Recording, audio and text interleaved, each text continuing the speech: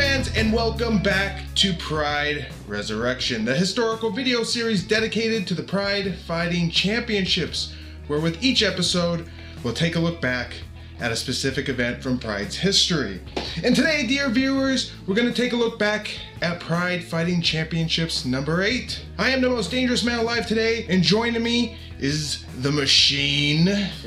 The Colombian Goodvibe, that little rat bastard. He won't be here until the second half, so we're gonna trudge on without him for now. It's November 21st, 1999. 16 gladiators have prepared themselves for the most deadly of games. It's only fitting that a Coliseum shall play host to their punching action. So it's the Ariake Coliseum in Tokyo, Japan that will see Pride 8 being held.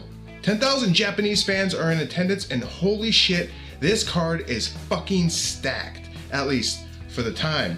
We're going to be treated to 8 spectacular fights on this eve of MMA action, with Boss Rutan and Steven Quadros providing their expert analysis. And this is it. This is the final episode of the first era of Pride, that is. After this episode, we'll be crossing the threshold into one of the greatest eras of MMA, as Pride will quickly rise to become the biggest promotion in the world. This is also our very last true DVD viewing of Pride, and I must say the video quality on this DVD is particularly shit and low resolution. It's another double-sided disc. Yep. So I think they struggled to fit all the fights on the disc itself. And you know, it's taken a big step backward. Last one we had the little graphics that were showing how long was remaining in the fight. Right. You know, who the fighter was. They had the flag. Even though some of those details weren't exactly correct. This one, it doesn't have all that. But what it does have is somebody, whoever one of the producers was, they made that awesomely shit intro with the bad English words on there. Some of the phrases are, "Give me the power," and "Must be God." Must be God. What the fuck does that even mean? I didn't get that neither. And also, "Time to be wild." It's all amazingly cheesy shit. Plus, they spliced in "Instruments of Destruction," that old 80s rock song. They cut it together, and I'm sure nobody paid to use it. So it's pretty cool. I'm making a new intro for Pride Resurrection using it. It's pretty funny. Before we get into the fights here, what else was happening in the MMA world at this time? Just 2 days prior to Pride 8 here, UFC was in town for UFC 23 Ultimate Japan number 2, which took place at the Tokyo Bay NK Hall. Official attendance for this event was not listed, but just for a point of reference, the last UFC in Japan was seen in person by 5,000 fans, and the Tokyo Bay NK Hall tops out at around 7,000 fans. So you do the math. Viewers, how many were at UFC Ultimate Japan number 2? What went down at UFC Ultimate Japan number 2, you ask? Why, Daijiro Takase was there. Remember this piece of shit from Pride number 3? He would fight and lose, of course, via decision to Kenichi Yamamoto, pro wrestler and future Pride fighter. Yamamoto, by the way, would win the 4-man middleweight tournament held that night. His prize, you ask? Nothing! Kevin Randleman, future Pride star, and who will also catch a glimpse of tonight in this event. He also fought that night, beating Pete Williams in a 5-round decision. And to cap it all off, Tsuyoshi Kosaka, TK, future Pride fighter and future, I guess you could say, semi-famous UFC fighter. He also fought, losing to Pedro Hizo via TKO in the 3rd round. And that's all I have for Pride number 23. Now, it's time for Pride. Let's get into the fights.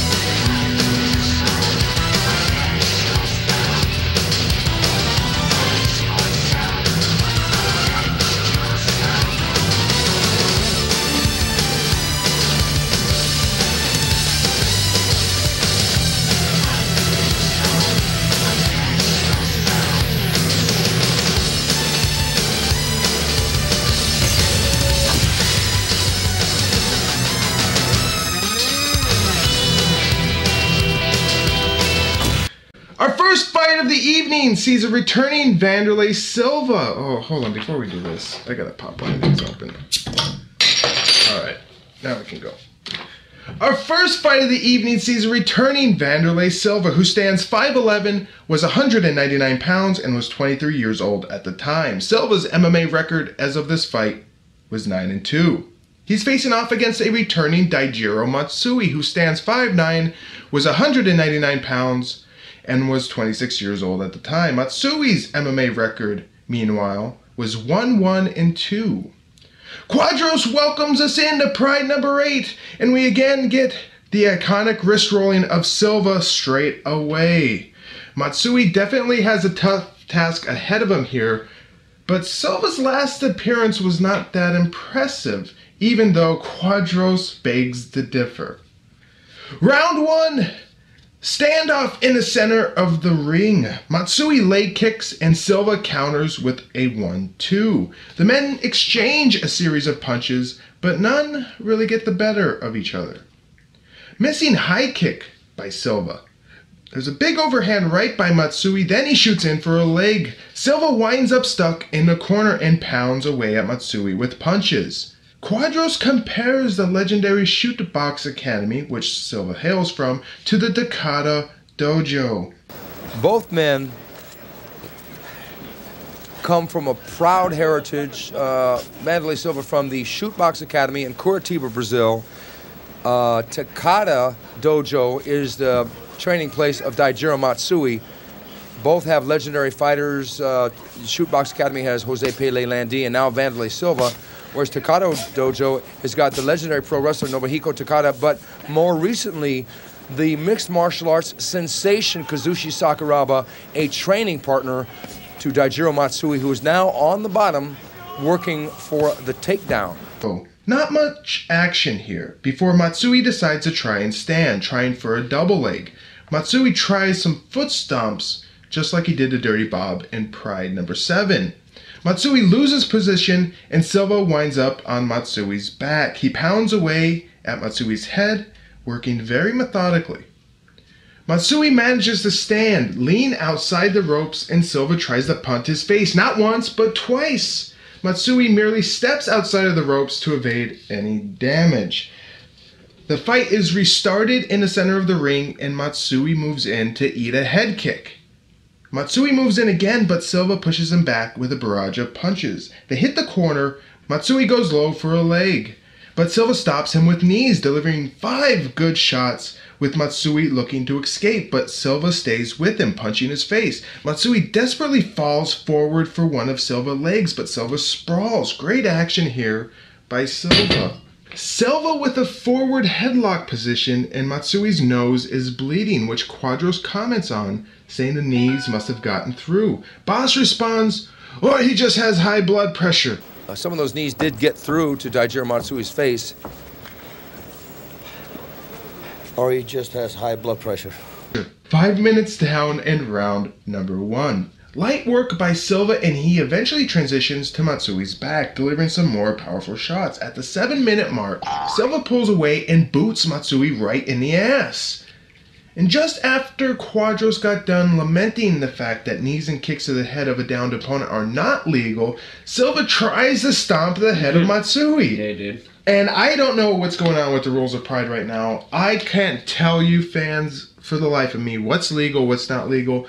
If the opponent or if the fighter has to be facing upwards on the ground for kicks to the head to be legal, if they're facing down on all fours, if it's illegal.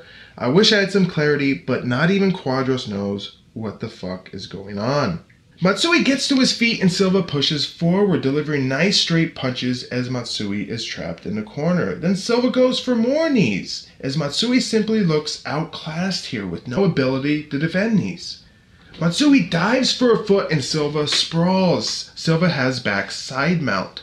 Matsui appears to have a deep cut somewhere on his face as he begins to paint the canvas red with his blood. Yeah, it was dripping. Yeah, it was. At one point, I almost thought he was trying to write his name because it had almost like the script kind of brush strokes to it. The ref halts the fight so that Matsui The ref halts the fight so that Matsui's face can be checked. There's a very fine crescent cut next to his left eyebrow. The doc says it's okay and the fight restarts, but initially not in the last position. Fucking terrible reffing, but the ref realizes his mistake and has Matsui go back to the mat. Good job, ref, good job. Matsui spins up to his feet, shoots out a kick, and Silva responds with a kick of his own. Matsui then fires away with punches, but Silva fires back, and we have an all-out brawl as Quadros chastises Matsui, saying there's no way he can trade with Wanderlei. It's going to be over.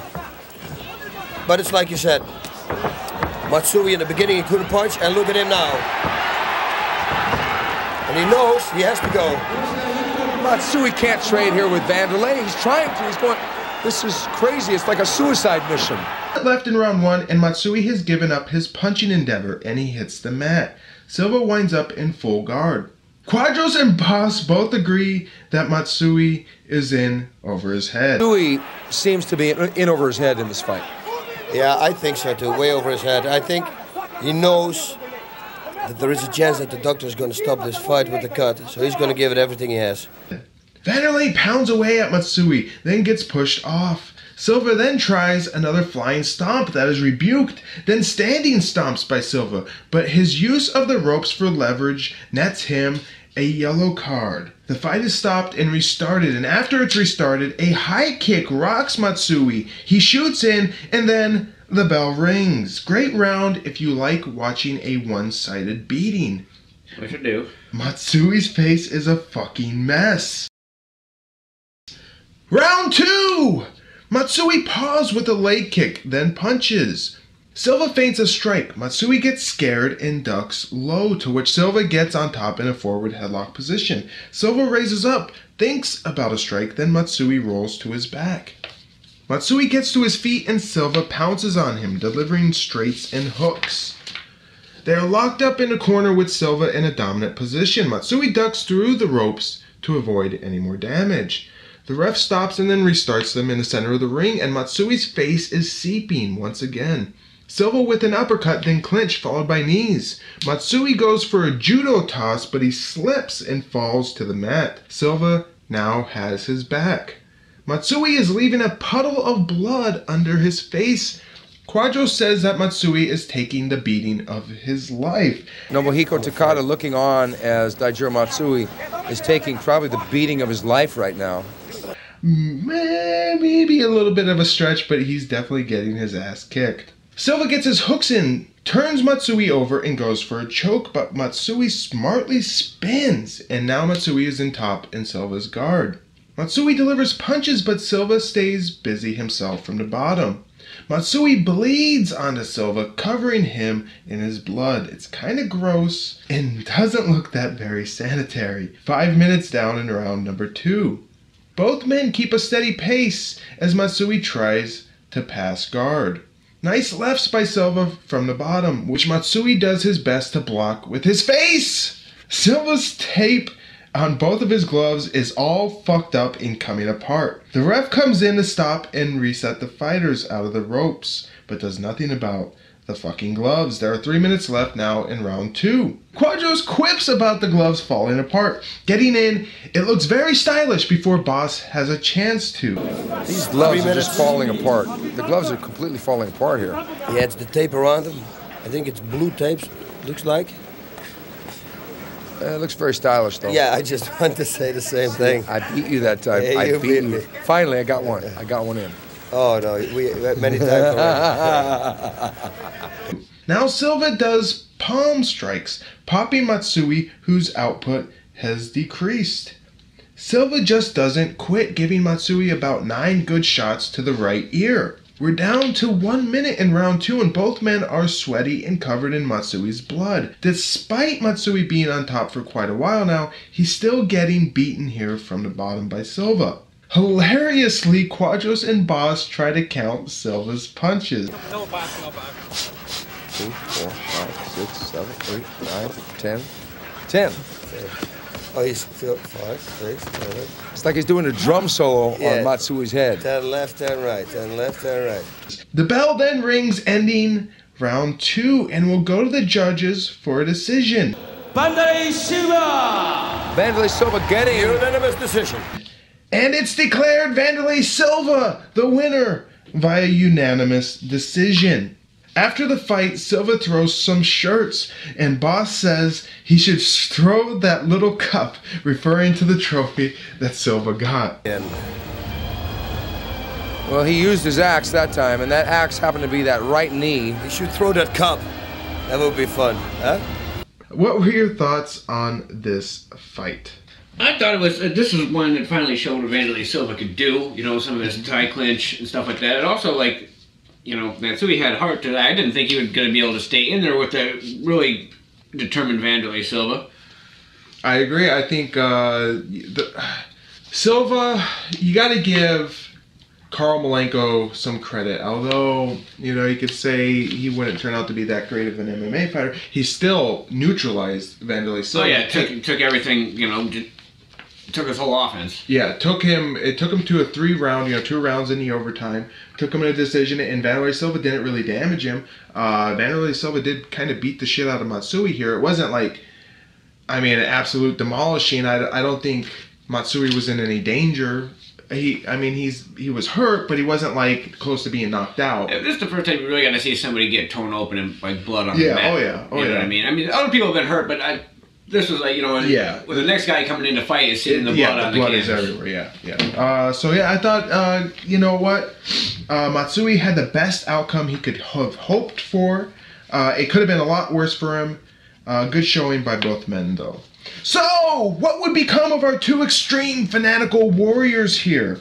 Wanderlei Silva would be returning for the next Pride event, which would be the opening rounds of the Pride 2000 Grand Prix, where he'll have a go at Dirty Bob Schreiber, who last fought Matsui in Pride 7. Should be a good fight. As for Matsui, he wouldn't be back until Pride 9, which would take place in June of 2000, the first event after the conclusion to the 2000 Grand Prix. There he'll take on Igor Vovchanchyn. Holy shit. See you then, Matsui.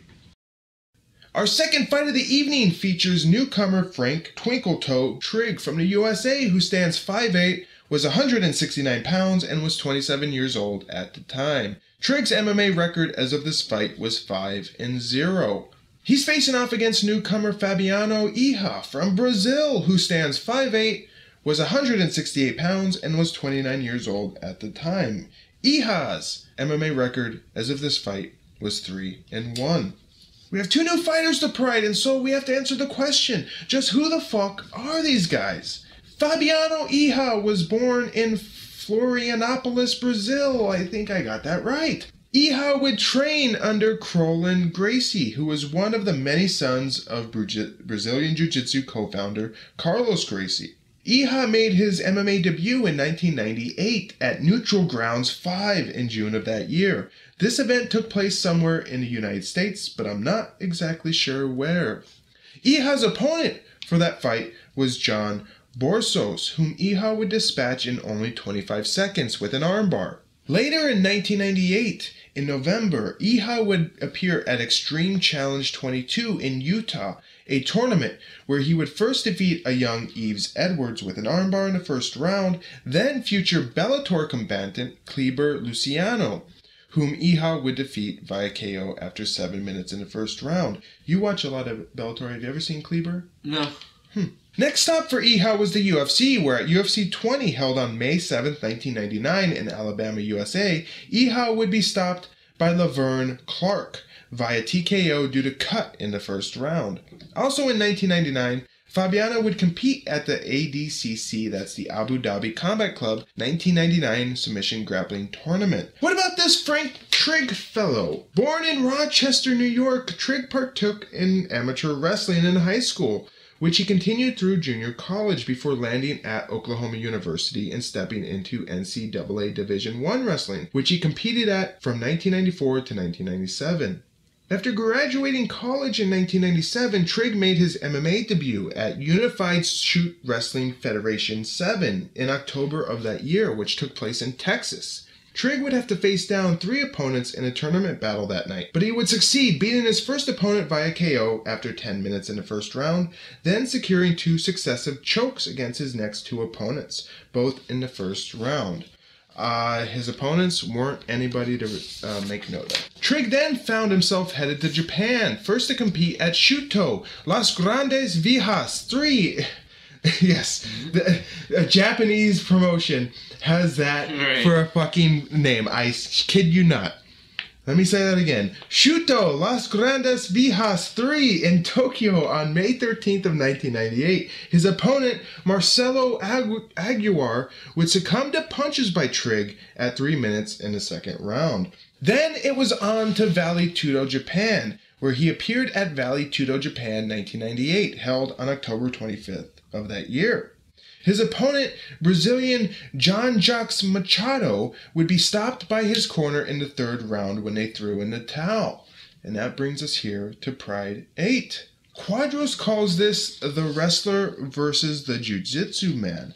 And Iha has some Japanese shit shaven into the back of his hair. Any guesses on what it says? At first, before I took it close, I thought it was scars. Yeah. I did. When I first seen it, I'm like, it looked like his head was scarred. And I'm like, oh yeah, it's got to be something stupid. Yeah, you can see the strokes of like, I have no idea. Any Japanese, this is a call to any Japanese fans. I know there's not a whole lot of you watching. But if you could translate to what the fuck Iha's head says, please make a comment. We would greatly appreciate it. Round 1! Trigg goes straight for Iha, pushes forward with a kick, and Iha just misses with a counter right hook. Trigg tries a body kick and then grabs a swinging Iha. They tie up in a corner and Trigg delivers some knees, looking a lot like Silva in the previous fight. Some dirty boxing by Trigg, and Iha tries to pull guard, wrapping his legs around Trigg's waist against the ropes. Trigg gets tired of holding Iha up and goes to the mat, which is probably exactly what Iha wanted. Quadros must have heard my spiel on Iha as he repeats my retelling of Iha's appearance at Extreme Challenge 22. Fabiano did win a 4-man mixed martial arts tournament on November 21st, 1998, and it was the Extreme Challenge 22. He beat Yves Edwards, and then he beat Clever Luciano in a shootout in the final round. Hey, get your own facts, Quadros. Light work by Trigg from the top, that is to say, slow. Iha picks away at Trigg's right ear with right punches. Iha tries to set up an armbar, but Trigg defends. Then a left triangle begins to form for Iha. Trigg then stands up and gets out of it. He then goes back down to the mat. Trigg teases pulling off Iha's trunks in what could have turned into sex, but the ref thankfully stops this from continuing. Did you? Hand smacking it. Yeah, like he got both hands inside, like what he. Yeah, like he was like gonna just gently coax him down, and we were gonna witness sex in the fucking ring. Thank you, ref. Thank you for stopping that. Iha sets up an armbar again, and he very nearly gets it, but Trigg, with on-point timing, turns his arm at just the right moment to save himself from any pain. He lifts and slams Iha, and then stacks him. Iha then lets go, and Trigg is out of danger for now. Applause from the crowd over the action. Oh, he's going for that armbar now. He's got the armbar, almost got it. Slamming the head. He should hurt the head now, or go for a triangle. He should go for the head. No, he's got some leverage. No. Go for triangle. Whoa. Big lefts delivered by Trigg, getting a rise from Quadros. I do love it when Quadros gets excited. Iha then regains control of Trigg and locks him down. Boss checks his notes and comments on Trigg knocking out Jean-Jacques Machado. Yeah, I see here that Frank Trigg TKO'd Jean-Jacques Machado. My God, I mean, talking about somebody who's real good. While Boss finds this feat impressive, little did Boss know that that would be Jean-Jacques' only MMA fight, as he would realize he didn't very much like punching, and would instead go strictly for submission grappling from that point on. Trigg stands up and pulls Iha by his feet before stepping away. Iha is able to stand as well. Trigg and Iha meet, exchange, but Trigg takes it up a notch, delivering a nice uppercut, then a slick left hook which spins Iha around. Iha flails with his hands out as Trigg sends bombs towards Iha's head. And then he sends a big knee, tries a kick, left punch, and the men exchange kicks, and then they lock up again. Trigg, starting to slow down now, throws a good right hand, and then an awkward kick. Trigg continues to push forward as Iha backs away. The men lock up and Iha secures half a clinch before chopping away with right hands, to which he abandons as Trigg still pushes forward. The men lock up again and Trigg knees Iha, pushing him towards the corner. Then a good right hand by Trigg. Iha fires back, then a brief tie clinch by Trigg. He lets it go and delivers a left and right as Iha tries to cover up. Iha manages to circle away, but Trigg calmly walks him down. Iha with a leg kick. Trigg goes forward, swinging away and missing. Iha tries to time a counterpunch. Trigg secures another clinch and delivers knees, then a right cross. Iha is dazed in the corner, and Trigg seizes his moment, clobbering a near defenseless Iha with uppercuts and hooks.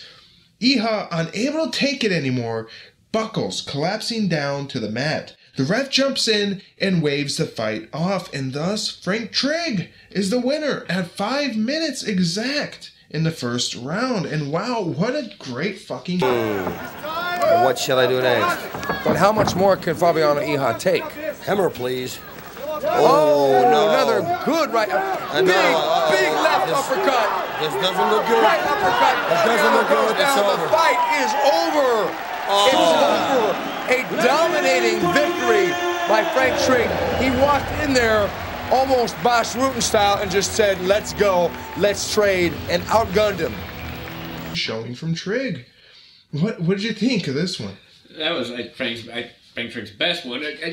He knew Iha didn't have nothing for him on the feet, so when they're throwing kicks back and forth, they're kicking each other for a second, and then once he caught him with that one uppercut and spun around, I think he knew he just really didn't have nothing for him on the feet, so easy fight.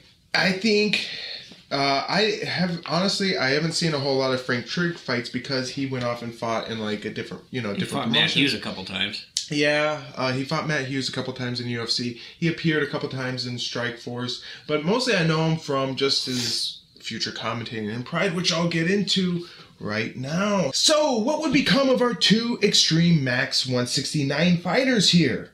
This would be Fabiano's only appearance in Pride. He would go on to fight in several UFC events after this, which would include bouts against Daijiro Takase. Remember this piece of shit from Pride number 3? That would happen at UFC 29 in December of 2000. A fight that Fabiano would, you guessed it, win in spectacular fashion. He would also face off against Cole Uno, high-pitched badass, at UFC 32 in June of 2001, a fight that Iha would lose. Fabiano's final fight of his career would occur in March of 2005 at LIP number 1, that's Lockdown in Paradise, which took place in Hawaii. He would beat the shit out of his opponent, John Cox, KOing him at 30 seconds in the first round, thus ending his career with a record of 9-5. And what about Twinkle Toes? Odd thing here. We wouldn't see Trigg actually compete in Pride again until Pride 33, the second to last Pride event ever. Why did he leave? Not sure, but my guesses are money, travel time, and maybe the lack of championships in Pride at the time. After Pride 8, Trigg would be a finalist at the 2000 Olympic trials, but he wouldn't compete at the actual Olympic Games. Frank would then join the World Fighting Alliance, fight at their WFA 2 event in July of 2002, and then capture their welterweight title at WFA 3 in November of 2002. That title would be one he would never defend. WFA wouldn't hold another event until 2006, and then shortly after, they went belly up. In 2003, Trigg joined the UFC and immediately fought for the UFC welterweight belt at UFC 45 in November of that year against Matt Hughes. He would lose that fight via rear naked choke. Which he was always susceptible to. Yes.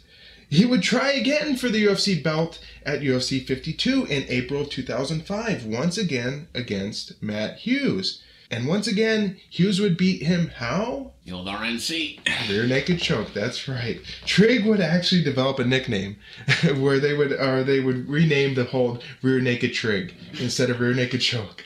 Yeah, then again, losing to Matt Hughes is nothing to like. Oh no, you know what I mean, one of the best welterweights to ever get in there. Yeah. Hall of Fame. But Trigg would never be able to capture the UFC welterweight belt. Trigg would actually return to Pride in a non-fighting capacity in 2006, providing color commentary after the departure of Boss Rutten. We'll eventually get to hear that way down the road. To learn more about the adventures of Twinkle Toes, though, you'll have to tune in to Pride Resurrection episode 54, where we'll cover Pride 33 in about 5 years' time. See you then, Frank.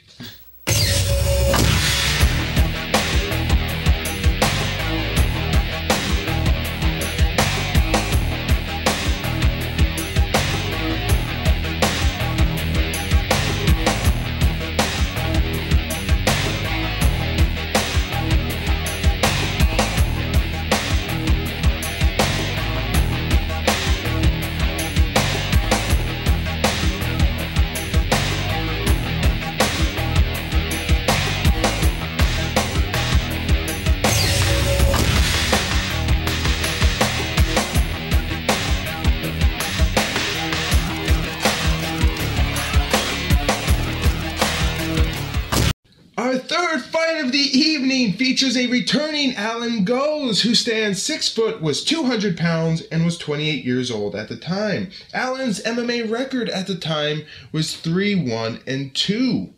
He's facing off against a returning Carl Malenko, who stands 5'11", was 198 pounds, and was 29 years old at the time.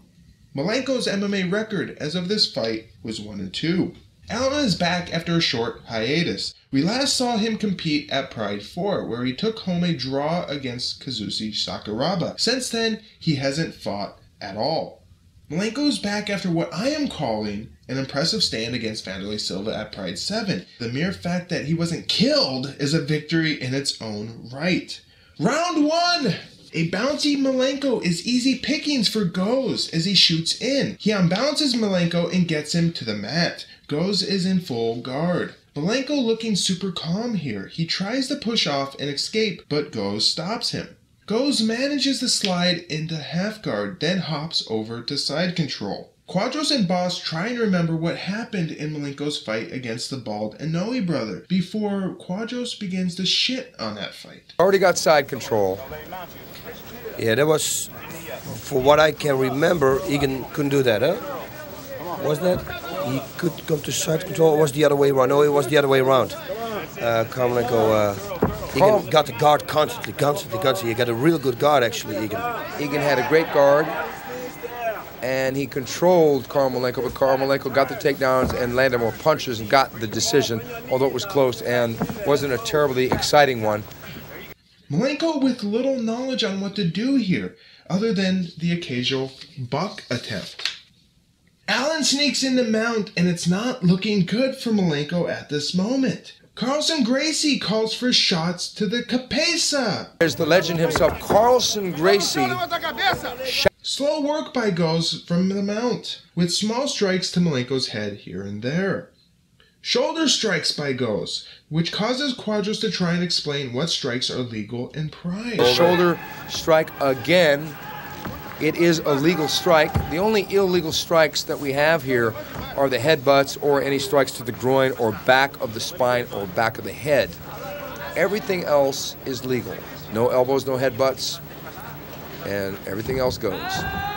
Pardon the pun. And at the front of the spine. Is that okay? But I know for a fact that Quadros is purely bullshitting here, and that he doesn't know what's legal and what's not. Although Goes is in a dominant position, he hasn't accomplished much yet. 5 minutes are down in round 1. Boss lets the cat out of the bag. He talks about how Brazilian Jiu-Jitsu is a national thing to do in Brazil. He then says Here in America, they go fishing. Probably, maybe 3. I mean, in Brazil, this is like a national thing to do. With us, here in America, they go fishing. Here in America. Here in America. America! You're supposed to be in Japan, boss, not America. What the fuck? He blows it again later in the Coleman fight. I don't have it written down, but I remember what it was. Goes sits on top of Malenko and tries to set up an armbar, but big whoopsie as Malenko slips away and now Malenko is on top. But will he be able to do anything? Goes rolls for an armbar, proving he is very dangerous from the bottom, although nothing comes of it. Malenko seems content to just hold on to Goes here, and Quadros thinks it's cause he's afraid to strike and get caught with an armbar. 3 minutes left in round 1. Malenko with a tight grip on both of Goes' legs, and suddenly Malenko is flipped up and over Goes, although he manages to stay in top position. Allan punches Malenko a few times, causing Malenko to pull away and stand fully. Now Goes stands too, and they square off in the center of the ring. Malenko winds up for a punch and Goes ducks down, going for Malenko's legs and securing yet another takedown. Goes is in side control, then works for mount before getting it. The ring announcer signals only 1 minute left, and then Goes sinks in a triangle choke, and after a moment of hesitation, Malenko taps. Allan Goes is the winner at 9 minutes and 16 seconds of the first round. Malenko screams erratically in pure frustration. I think he just dropped. Oh, he tapped out. He tapped out from the side choke. Malenko is completely frustrated and angry with himself, yelling out loud. Goes really, really clean on the ground. Beautiful. What a guy. Uh-oh. Malenko says, fuck! He's fucking pissed. He literally throws a tantrum in the ring over this loss. Quadros says Malenko just needs to let it go, and he's right. It's okay, buddy. It's gonna be okay. What did you think of this fight? This one, they were talking about his jiu-jitsu when he was fighting against Sakuraba, who was a better fighter. But now when you're not fighting, he's not fighting Sakuraba. He actually got to show off some of his skills and why he was considered a jiu-jitsu practitioner. Obviously, I kind of figured this outcome. Yes, I figured it was going to be a submission at some point. I figured it would be by armbar or rear naked choke, but. Absolutely, I agree. Not to shit on Malenko here. He's a fine wrestler, I guess. He's got good control. He can get on top and stay on top. But I don't think at this point in time he has the weapons to fight against some of the higher level guys. His striking isn't all that great. He really only has control. He doesn't have any jiu-jitsu. So you're kind of seeing the limitations of Malenko as a fighter. So, what would become of our two maximum whaling combatants here? Allan Goes wouldn't be back until Pride 9, which would take place in June of 2000. There, he'll face off against a returning Vernon Tiger White. As for Malenko, this would be the last time we would see the Daidu pro wrestler in Pride. He wouldn't return and instead would finish out his MMA career in the Real Fighting Championships promotion, a Florida-based regional promotion. Malenko would have sporadic bouts up until 2008, facing off against rather unnotable fighters, winning 5 out of 6 fights. He would end his MMA career with a record of 6 wins and 4 losses. God bless you, Malenko. We'll see you some other time.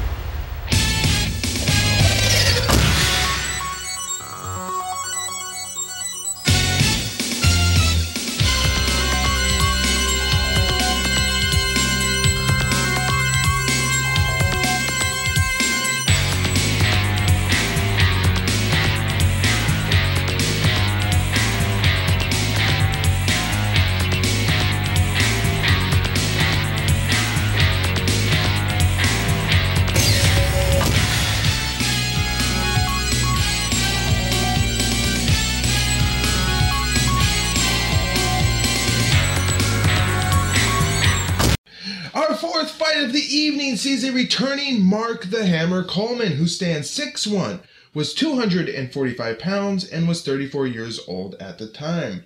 Coleman's MMA record as of this fight was 6 wins and 4 losses. Knock off one of those losses. Yes, yeah, yeah, you're right. Yeah, we could probably say 6-3 and one dive. He's facing off against newcomer Ricaro Morais from Brazil, who stands 6'8", was listed at 270 pounds, and was 32 years old at the time. Moraes' MMA record at this time was 8-1-1.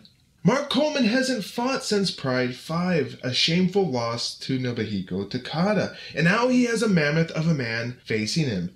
Right, it's hard to make Coleman look small too. You know what I mean? This guy did. Absolutely. Just who is this Brazilian behemoth? Born in Rio de Janeiro, Brazil, Morais, known as the Mutant, had been long training with the Gracie clan, specifically Renzo Gracie. In 1995, Morais fought in and won an insane 32-man tournament held in Moscow, Russia. Scumbag, what are you doing? No, just saying I saw Bob and his cousin. He's your cousin? Yeah, and he's from Russia, too. No way. What part of Russia? I don't fucking know. Do I look like his fucking biographer? Oh, what part of Russia you from? Moscow. In the Absolute Fighting Tournament. It was at IAFC number 1 in November of that year. This tournament also featured Igor Vovchanchyn, who only lost to the man that fought Morais in the final bout that evening, Mikhail Ilukin. Just to reiterate how tough this was, Morais fought 5 times that night. 5 fucking times. Insane. That is crazy. And more, he stopped his first 4 opponents with strikes in under 2 minutes. It took Morais 10 minutes to submit Mikhail. That's a pretty impressive feat. Morais then went to rings in Japan, competing against rather unnotable Japanese fighters, garnering a couple of wins, a loss, and a draw in that time. And that brings us here to Pride number 8. Holy fucking caveman! Moraes' nickname should be the Neanderthal, not the Mutant. He looks like he was found in a block of ice, and after they thawed him out, they said, yeah, he should be an MMA fighter. He's a hairy, ugly-looking motherfucker. I can't believe this. And he's a mammoth man. And like I said, it's hard to make Coleman look small. Coleman's chest still looked like wider, I think, you know what I mean? You see, but this guy was, it's just, usually you don't dwarf Mark Coleman. No. And Quadros, like myself, is very skeptical of Moraes' listed weight. And this fuck ton of a man is likely pushing 300 pounds. Mark Coleman desperately needs a win here. But he has a tall mountain to climb indeed. Round 1! The men face off in the center of the ring with Moraes hulking over Coleman. Moraes swings with very robotic left hook. Coleman is backed up by Moraes with a left jab, then a downward sissy strike, and then a ringing left hook. The men grapple next to the rope, and Coleman is then pushed into the corner as Moraes leans on him. Quadros completely fucks up Moraes' fight history. He says Moraes was in a 16-man tournament in 1996. Well, Ricaro Morais, he won a 16-man no-holds-barred tournament, the Absolute Fighting Championships #1, and that was way back, February 1st, 1996. Nice try, though, Quadros. The ref comes in and separates the fighters. Coleman eventually shoots in, gets a single, and takes the big man down. Coleman lands in Moraes' long guard, but he postures up, hopefully to deliver some of his patented grounded pound. Coleman gets pushed off, but he fights to get back into guard and manages to pass into side control, but briefly. He and Moraes continue to fight over position as 5 minutes have passed in round 1 before Coleman fully gets side control. Coleman lays across Moraes' chest and smothers him, and surprisingly, Moraes manages to slip out and get behind Coleman. Coleman stands, and then they separate. Moraes throws some rights, but his striking leaves a lot to be desired. Coleman with an uncommitted punch, and Moraes sends in 2 more, and then Coleman shoots down for his legs. Moraes sprawls this time, and tries to hook in a guillotine choke. Coleman goes for a neck crank, also known as the can opener, but he then gives it up pretty quickly. 3 minutes remain in round 1. Coleman with a good left, and then he works the body. Moraes tries to push Coleman away and deliver an upkick, but Coleman doesn't seem to pay any mind as he gets right back into Moraes' guard. Trapped against the ropes, Coleman doesn't do much here. Then the bell rings, ending round 1. Quadros calls it a rather dull round, and I agree. Okay, that was a relatively dull round. Coleman on top. Coleman doing most of the striking. Random shots of some Japanese dudes, and I believe the second guy is Cole Uno. Not too sure, though. Round 2! Morais kicks and Coleman shoots in immediately, taking Morais down with authority. Coleman is in side control. Coleman has Morais' neck wrapped up, but both Quadros and Boss say he has nothing here. Oh, look at this. Coleman squeezing awful tight. Yeah, but what does he have? He doesn't have really anything, but...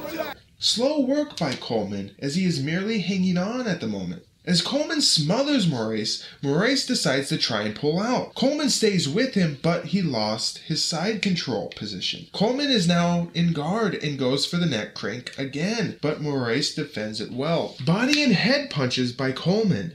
Coleman manages to pass Morais' guard, landing in side control once again, and he delivers some punches to Morais' head. Coleman grinds his elbow and forearm into Morais' face. At the 5-minute mark, Morais tries to unbalance Coleman, and Coleman very nearly gets mount, but then he falls down to half guard. Morais gets trapped in the corner, and Coleman really needs to start punching. He's back in full guard. Quadros says there's never been a fight that Coleman hasn't given 100%. I think there's never been a fight where Coleman did not give 100%. That Takada fight? Anyone? Yeah. Unless you say he gave 100% to the dive, which, okay then, I agree. Stop and restart to move our fighters out of the ropes. There's light work by Coleman. Meanwhile, Morais isn't doing anything. Quadros shits on our fighters here, saying neither one is a very versatile fighter. I wouldn't exactly call either one of these guys a versatile fighter. A versatile? Versatile. No. There's 1 minute left in round 2, and suddenly Coleman gets in the mount. Morais tries to unbalance and roll Coleman, but great control by Coleman as he stays on top. He begins to smash Morais' face, but it's simply too little too late. The bell rings, ending round 2. We're headed to the judges now, and will there be an overtime round? Boss thinks no. Yeah, it's not going to go to an overtime. I think that Coleman is going to win the fight. I think Coleman's going to win the fight. The fighters stand and wait for the decision, and then... ジャッジ3名の判定により勝者マーク・コールマン And Mark the Hammer Coleman gets a real close. Mark Coleman is your winner via unanimous decision. We get to see Brandon Lee Hinkle and hey, Kevin Randleman join Mark Coleman to celebrate. And apparently Coleman's dad is there too, as quoted by Boss. Good stuff. And there's Tim Catalfo, Kevin Randleman, Brandon Lee Hinkle. And his father, this was Coleman's father. Oh, the cap. The fourth guy, right. What was your thoughts on this fight? I think Coleman needed to do exactly what he did to win the fight. I don't think it would have been good to like stand with this barbarian. Yes, I agree. You know, especially after like that tournament that he won. You know what I mean? Just Coleman just went to his bread and butter basically. Right. Just did what he needed to do to win. Nothing super impressive, but I agree. Got the job done. I agree. It wasn't flashy, and if he did his research on Morais, he would have seen that he demolished a 32-man tournament in one night, and to see that and say, what do I got to do to stop this guy? Well, I got to take him down and hold him down. So yeah, you could kind of say that Coleman laid and prayed on him and didn't played it safe, but it was, you know. You know what? When you're coming off where you think of where Mark Coleman's mind was during this fight. You know, he comes over to Pride. He's not had the best go of MMA recently. He's lost to a bunch of fighters. Comes over to Pride. They offer him the Takada dive with the promise of more fights if he does it. Right. So he does it, and he knows that, hey, I gotta start mounting some wins here, get some momentum going. So you know what? Kind of a boring fight, but I can't fault Coleman. Morais wasn't an easy opponent. For him to be able to hold a fucking 300-pound, 6'8" guy down and control him, that's pretty fucking impressive. So, what would become of our two extreme beefy fighters here? Mark Coleman would be returning in short order to take part in the 2000 Grand Prix, appearing in the opening rounds while he'll take on Masaki Satake, a karate fighter and kickboxer.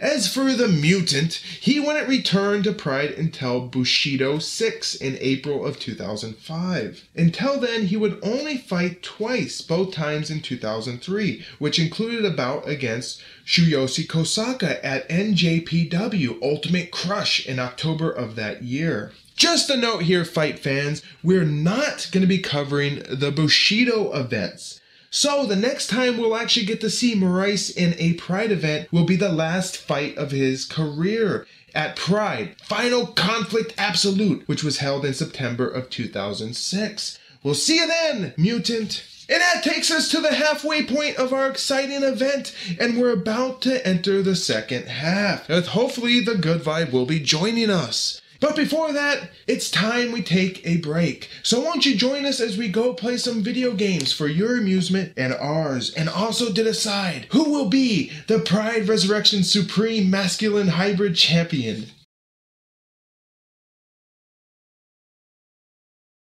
Welcome to Intermission.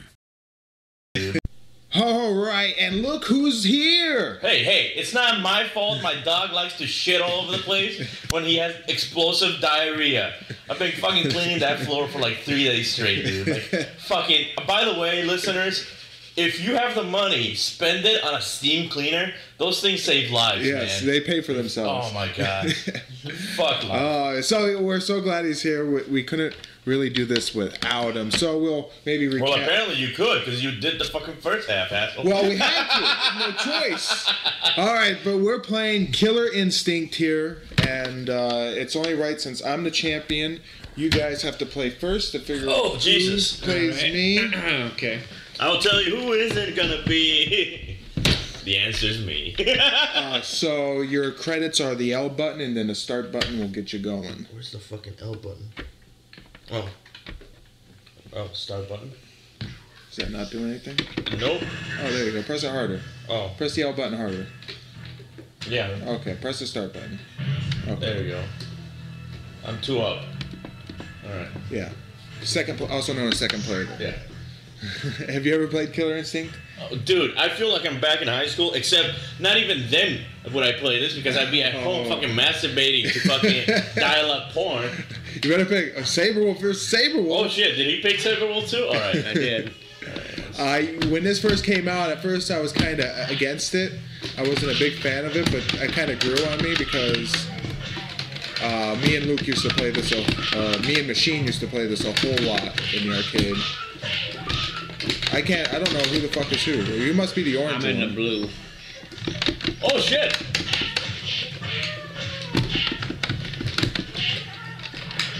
Hey!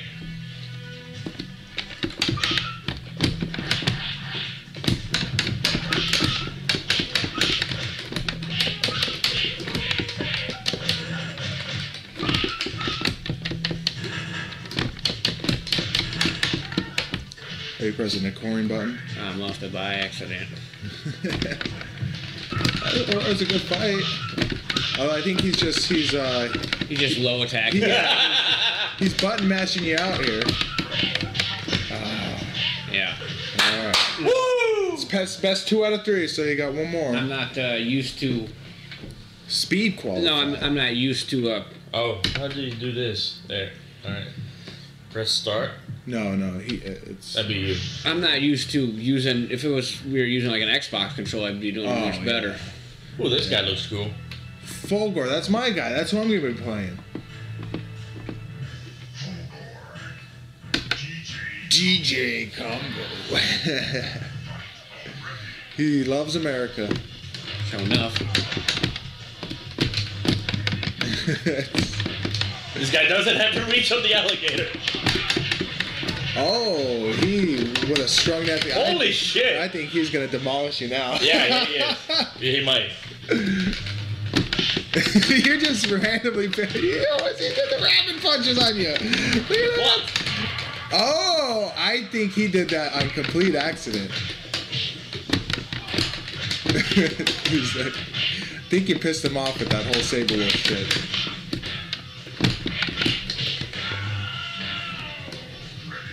You got a tough task ahead of you here. Couldn't do it. Oh yeah. Press the start button. Alright. Did not like the range of that fucker. Ooh, he has a sword. Unfortunately, he doesn't use it a whole lot. Oh, what? What kind of bullshit is this? And he's Riptor.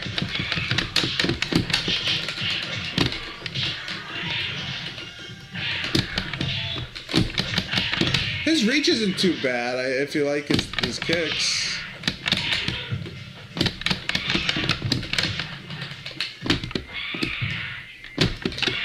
See, this game, you can be good at this game, you gotta know how to start the combos, and you gotta know the combination. It's kind of like a puzzle game. It is. So, I mean, once you get a combo going, you have to know the combinations after that to keep the combo going. Yeah, which, for me, who's never played this game, doesn't fucking work out. Oh my god! Very cheap. Yeah, he ditched you out at the end. That he did. All right, now it's me versus Luke for the championship. I did not mean to do that. You had to. Hey, you gotta do what you gotta do to win. Like we said, Mark Coleman versus Ricaro Morais. He did what he had to do to win. That's right. It wasn't beautiful, but if I can get Fulgur's combos going, like I said, I used to be pretty good with Fulgur, but I don't remember how to do his combos. This game was really interesting because they actually used a hard drive that had just like the background there. It looks like it's in 3D. It's not. It's just a bunch of images, and it like plays as an animation.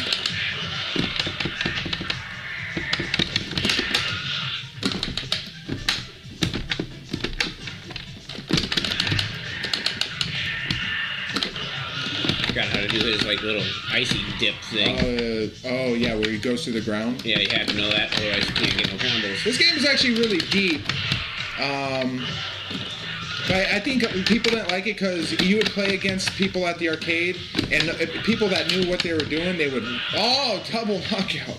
They would whip your ass in like 2 seconds. Yeah, like, my brother knew a 40-hit combo for working. It was ridiculous. Oh yeah, those ultra combos. Ultra combo!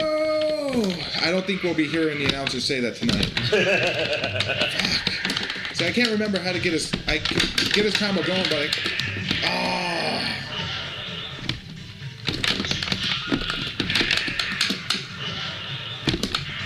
Oh, that's one of them.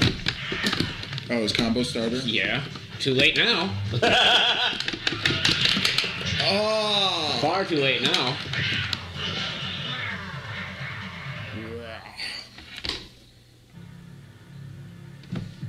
Alright, here we go. This is gonna be it. Unless I win. Oh, unless you win, yeah.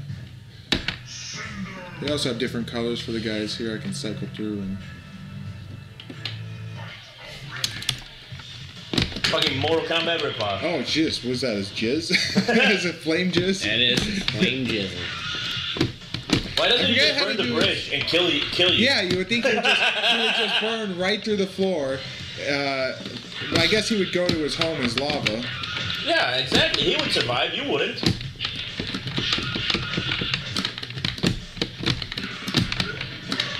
Oh. You just got... Oh, I hit him with the I-beam, but I didn't link it right. He says, Inferno! Oh, there we go. That's it. Awesome combo. If I could link in the eye buzz, I'd get a monster. That's the most I could do. Only one time I did an ultra combo with Fulgur, and I don't know what the fuck I did or how I did it. Oh shit, that was a fucking mistake.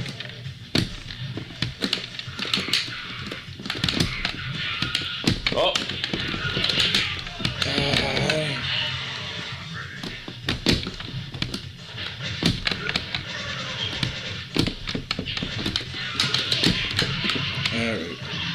Yeah, see, I can do the awesome combo now probably without no problem, but... Oh, yeah, there we go. Every gamer! Winner and still champion until See, what we gotta do is one of these times we gotta play like fucking Mario Kart, not a fucking fighting game. We gotta play fighting games. What do? We watch fights. God damn. Let's get... Try some Mortal Kombat next time. Mortal Kombat arcade. We'll see how it happens. We'll do that. I can play that on the arcade stick. Oh, we'll do that. We'll do that. I mean, now it's time we get back to... I'm gonna lose regardless of what we fucking play. the second half. Let's go.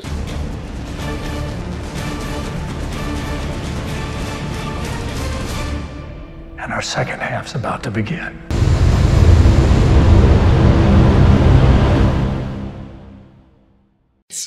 Oh, and we're back. That was a whole lot of fun. Of course, I'm the winner. I demand a recount. To quote Trump, that was rigged. It was rigged. Almost all these games are rigged. I'm just naturally good at video games. I don't know. No, you're naturally good at fighting video games. Let's fucking call the difference. They're all the same, just about. Exactly, and I don't fucking play them. I'm gonna go home, buy Mortal Kombat, and fucking learn all the combos. Hey, yeah, if you had you weren't playing on a computer or something like that, and have all the new systems, like I got. Before we go any further, since Goodvibe wasn't here for the first half, do you have anything you want to say about what happened in those exciting fights? I don't, honestly. I do want to say a couple things about the DVD itself. Oh, yeah. Like, I talked about this. It took a big step backwards, for one thing. Really? Because for me, I mean, at least some of the graphics, yes, but the music... The music was so much better. Yes. The intro fights, the music were actually longer. Fit. Yeah. To me, it did. You know, it hyped you up for the fights. It's a fucking long way from what Pride 2 when we got that fucking like Japanese folklore music playing. It's like Jesus Christ. Where the fuck am I for that? Like I said, I don't know where they got this music from. If they got it like just some. What is that called? Where you don't have the copyright or like royalty-free music or like some public domain. Yeah, public domain CD in Japan. They just had all this fucking music, and somebody went through and said, "Okay, use that one, and that one." You know, some of them fit, some of them don't. Some of them are pretty cool. Like when we get to the Gary Goodridge one.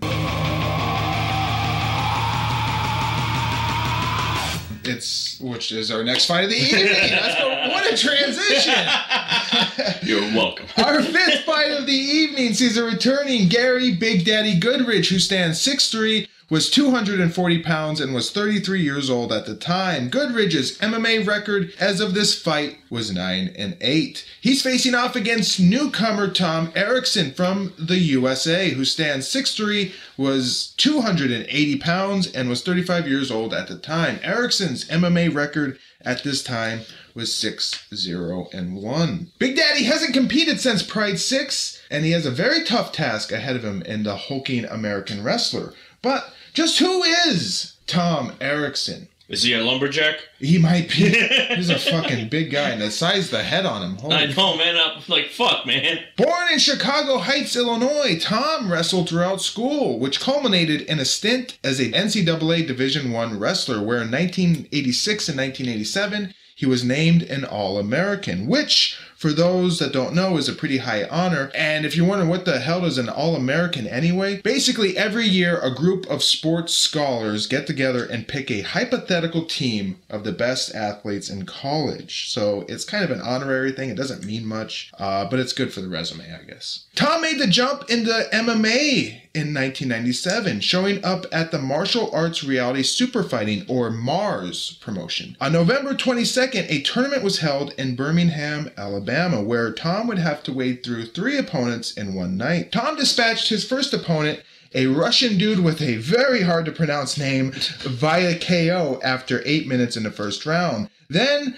Willie Peters came, who fell to a neck crank at 31 seconds in the first round. And then finally, it was Murilo Bustamante, future Pride fighter. And after an exhausting fight lasting 40 minutes, a draw was declared. Thanks to Jeff Mazzaros for the especially shit video I have of this event.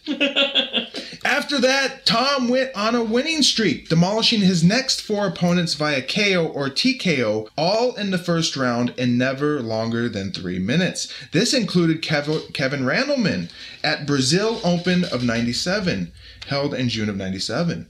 And that brings us here to Pride number 8. It's been about over a year since Tom Erikson last fought, and he is definitely going to give Gary Goodridge a tough task here. And again, just a note on Gary Goodridge's devil fucking music.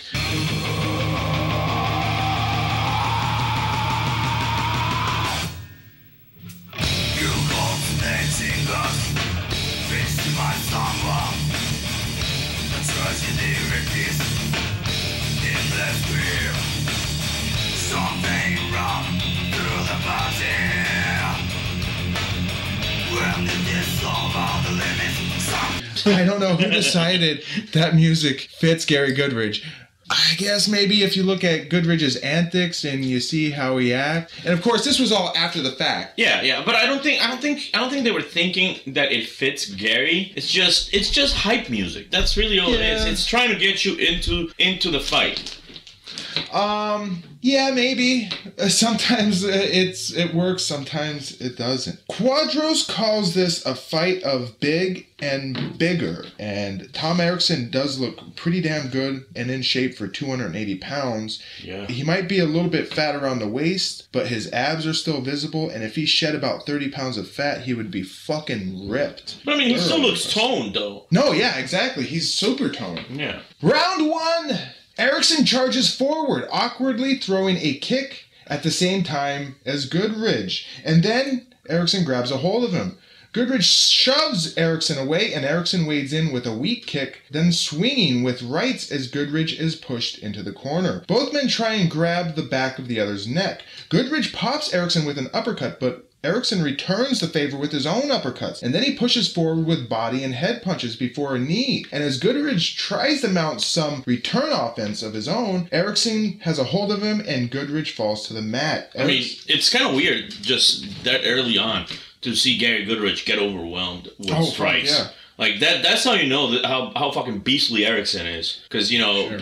Gary just couldn't form any sort of comeback when he was getting pelted. No, yeah, Erikson has completely overwhelmed him early on in the fight here. Erikson is in side control, and wow, that was a great sequence. Definitely going to play it in full. At knocking out Tom Erikson, boss? Yes, he does, for sure. He throws a bomb. If Tom Erikson is not going to take him down right away. Gary's here to fight again. Both of them. Whoa! See, this is so much different than the Coleman Morais fight. Erikson coming out with that right over, under, again and again. What a shootout here early on. Erikson going for the... Here. Quadros immediately uses this fight to shit on the Coleman and Morais fight, saying this was more action than the entire Coleman fight in entirety.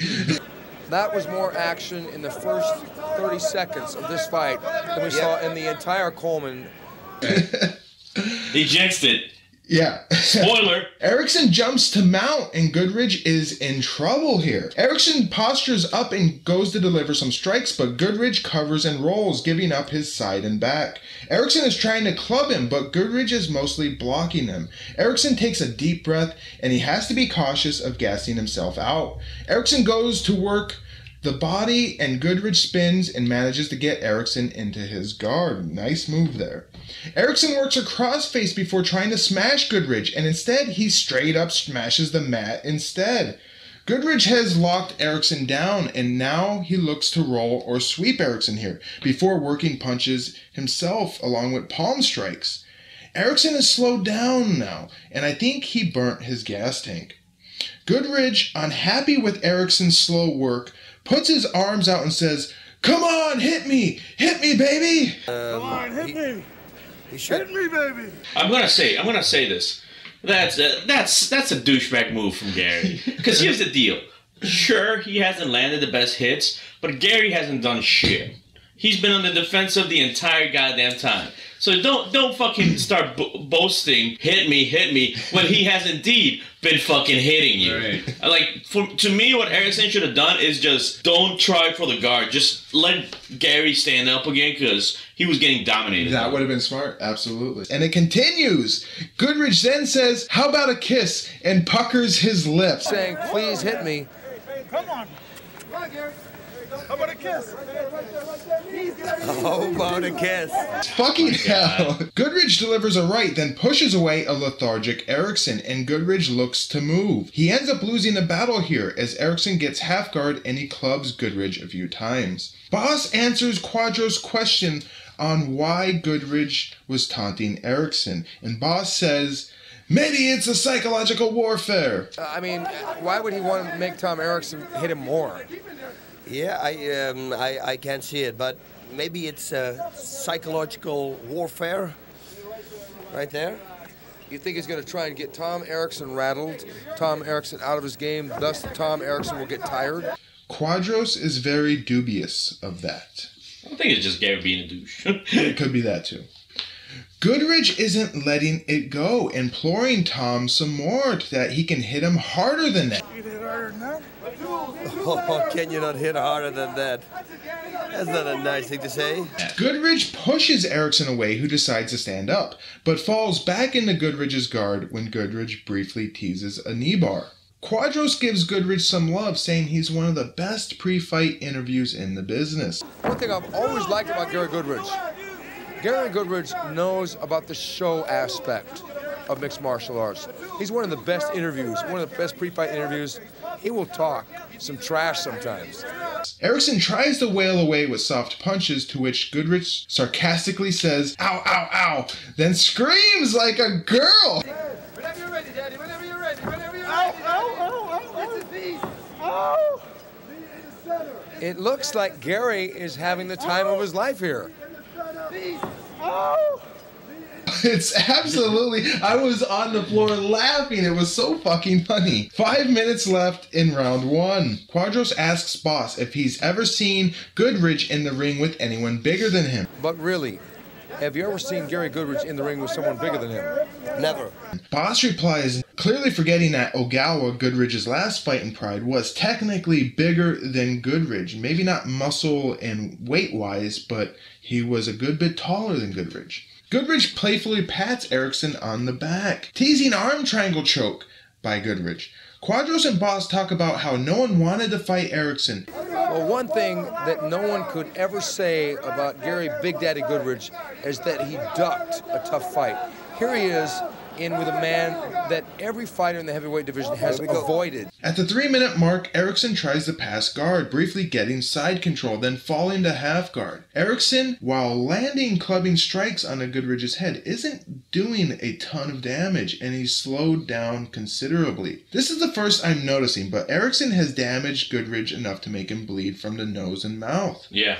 I'm pretty sure that was when he pucked his lips. Oh, yeah. Yeah, I think that's when I saw him start to bleed a little. Yeah. Because he got smashed really hard right after he did that. Erikson smashed him a couple good times on the ground there. Trouble again as Erikson secures mount, but he's immediately not doing anything with it. Slick Americana attempt by Erikson, but Goodridge escapes and Erikson sits up and slugs downward onto Goodridge's side and forearms. 1 minute left in round one. Erikson works the Americana again, then some good lefts. Goodridge tries to move but has nowhere to go. Erikson lightly taps Goodridge with baby punches. And then the bell rings. 10 minutes down, end of round one. Goodridge immediately pops up, obviously wasting no energy in that round. He walks around and looks super fresh. Erikson takes deep breaths while sitting on a stool. And just a note for me here, Erikson definitely looks like a fucking Midwestern hick. I think I know about 5 guys that have his same stupid looking face. But see, for me, I'm going to completely disagree with you. Because I have a note here. At the moment round 2 started, here's what I have, and I will read it out loud. Holy shit, I'm pretty sure Erikson is a muscle-bound version of David Hasselhoff. That's what I have. For a second, there was a glimpse. I'm like, is that the Hoff? That sounds like a reference Boss Fruitin would make. 1 second, before we get to round 2. Yeah. Once again, I will say, Gary just, prancing around, whatever, fucking stupid. Because the reason he has energy is because he was kept down the entire first round. Right. So don't boast the fact that you have energy when you haven't done shit. When you didn't do anything the whole round. Exactly. Except taunt the guy. It just keeps bringing me back to the Manny fight. It's that's the whole thing. I don't like it. Piece of shit Daijiro Matsui. Oh, round 2! Gary starts us off with a leg kick. Erikson regains his footing and plows forward with swinging punches, pushing a flailing Goodridge to the ropes and nearly over the top as Goodridge bounces back violently. Then Goodridge falls back to the mat. Erikson is back in full guard. Soft slaps by Goodridge, and Quadros wonders why. To these gentlemen on the ground, if they get busy and start slapping or punching, Gary's just slapping. Why he would do this? He would seem like he would want to lock him up and wait for a restart. Steady work by Erikson, but he's not doing a whole lot of damage once again. Erikson decides to try a new guard position, the deep throat guard, as he hooks Goodridge's legs and puts his head right down at the end of Goodridge's dick. Goodridge, obviously offended by this move, slugs Erikson a few times with hard rights, but he loses his steam and then simply lays back down. Now Goodridge is breathing hard as well. There's not a lot happening here. That's Quadros' words, folks, not mine. The occasional flurry by Erikson with soft punches by Goodridge. So much for there being a lot of action in this fight, huh? That's right. Eventually the ref comes in and repositions our fighters. Wrong, ref! Wrong! Yeah. Stand them the fuck up! I mean, exactly. Like, they're not doing anything worthwhile down on the ground. No. This fight was great when they're on their feet. Exactly. Which lasted what? Maybe fucking 10 seconds of each round? Fucking annoying. The ref should have realized, look, when they were on their feet slugging away, or every time they've been on their feet, there's been action. Like the beginning of round 1, the beginning of round 2 here, where Erikson nearly pushes Goodridge over the ropes. He should have looked down and said, yeah, I think it might be better to stand these fucking guys. But then at the same time, he's probably to a certain degree helping Gary. Because we know Erikson's gonna pelt the fuck out of him if they get up. Possibly. I mean, let's just be honest. The 2 times they've been standing, Gary has not been dominant. Right.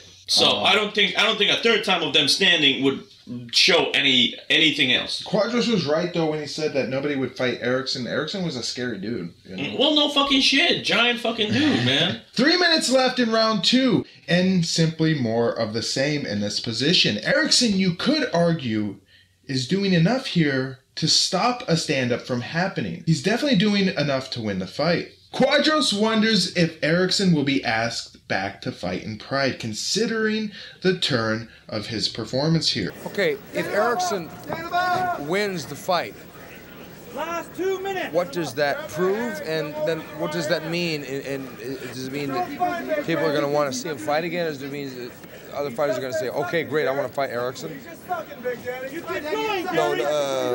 No, nobody wants to fight Erikson.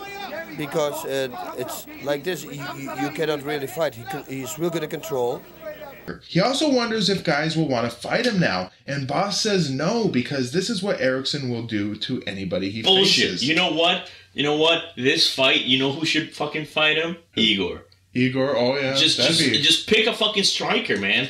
Just someone that's really good at that. And that's the thing about MMA. You look at these guys that are really good at one area, and you say, oh, I hate them because they fight boring, they do the same shit every time. But, you know, it's a legitimate tactic if you're a really good wrestler. I will say this. Me particularly, I don't like when... Like a fight like this, when they go down to the ground and it's nothing but, half hour of them trying to get through each other's fucking guard. Yeah. Last 1 minute of round 2, and Quadros says that Erikson is a sportsman and Goodridge is a showman. Whatever the fuck that means. Last minute and a half, Gary. You can do it, Dad. You can do it. You got it. Pull down deep. I think it's a situation where Erikson is coming in only as a sportsman, whereas a guy like Gary Goodridge is a showman.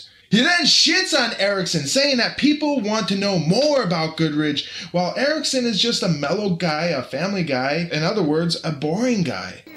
Whether Gary Goodridge wins or loses, people want to know about him, they want to hear his interviews, they want to see him get in and carry on and taunt the other fighter. Whereas Erikson is probably a pretty mellow guy, family man, and he may win the fight in this manner, but there's nothing outrageous about him. A boring guy that fucking wins fights. Erikson? Fucking simple, yeah. I mean, I don't fucking care if the guy goes home, sleeps with hookers, and does cocaine. I'm only watching him in the fucking ring. I don't care what his family life is like. Right, I think Quadros is alluding here to the fact that Goodridge can sell a fight and sell, tickets. Erikson, maybe not so much. The bell rings! Ending round 2, and Quadros calls it end of this marathon of laying. Jesus, he's really being rough. He's suddenly got super rough on this fight. Goodridge pops right back up again, walks around the ring. Unfortunately, I don't think that there's any reason for him to do so, as a unanimous decision has to be coming for Erikson. The fighters come to the center of the ring, and what do you know? Erikson is declared the winner via unanimous decision. That was fucking no doubt about that. Absolutely, yeah. There was no doubt. Yeah. Goodridge, though, looks quite perturbed, and he half-heartedly hugs Erikson. Erikson collects his trophy, paying little attention to the cute ring girl, and he celebrates. Quadros guesses that Erikson's next fight would have to be against Morais? And who's next? Who's next for Tom Erikson? That's going to be my big question here at the Pride. It would have to be Ricaro Morais. Yeah, I think so too. That would be. That's two big giant guys. What? Why? Morais just lost, Quadros. A winner of a fight does not go on to fight a loser of a fight. The actual fight that you should have said should be coming would be Coleman. That would be the next logical opponent for Erikson, or even a Igor Vovchanchyn. Anyway, what were your guys' thoughts on this fight?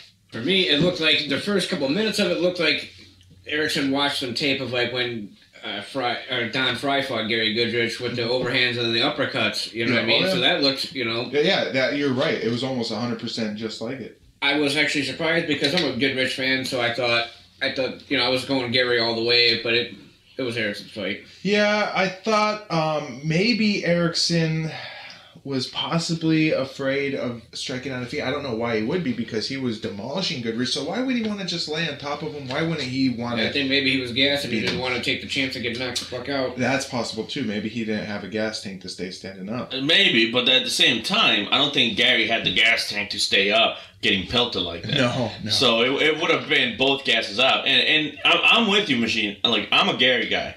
I love that son of a bitch. Same here. I love that son of a bitch. But fucking 15 seconds into that fight, I'm like, what the fuck is Gary doing? Right. Like, I think he went in too confident against someone that maybe didn't have a big record or anything, but he was getting pelted when standing up, and he wasn't doing jack shit when laying down. He didn't take him seriously enough. Right. So, what would become of our two massive masses o' meats here? Gary Goodridge would return for the opening rounds of the 2000 Grand Prix, where he will face off against former sumo wrestler turned pro wrestler Osamu Kawahara, a 6'5", near 300 pounds mass of meat himself. Jesus, that's going to be interesting. Yes. As for Erikson, it would nearly be another year before he'd fight again, which would occur at Pride 11, Battle of the Rising Sun, where a young Heath Herring awaits him. Herring, who will actually debut at Pride in Pride 9, was only 21 years old at the time, and he'd already be a well-seasoned MMA fighter, coming into the Erikson fight with a pro record of 14-5. Definitely looking forward to that one. See you then, boys!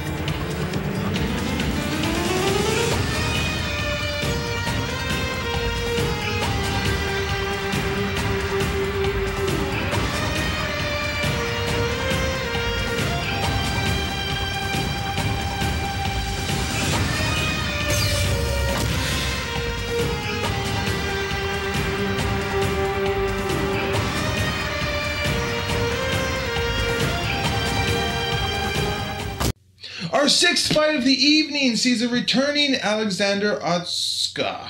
I was going to say Otsuka. It's so hard for me not to say that. It's Otsuka, who stands 6'1", was 203 pounds, and was 28 years old at the time. So by the way, is this a fight or are we fucking going disco dancing? Yes. Like, holy fuck, those shorts, man. Yes. Like, I don't want to be gay, but I can't stop staring at his fucking junk and or ass because of those goddamn shorts. I have a note on this in just a sec.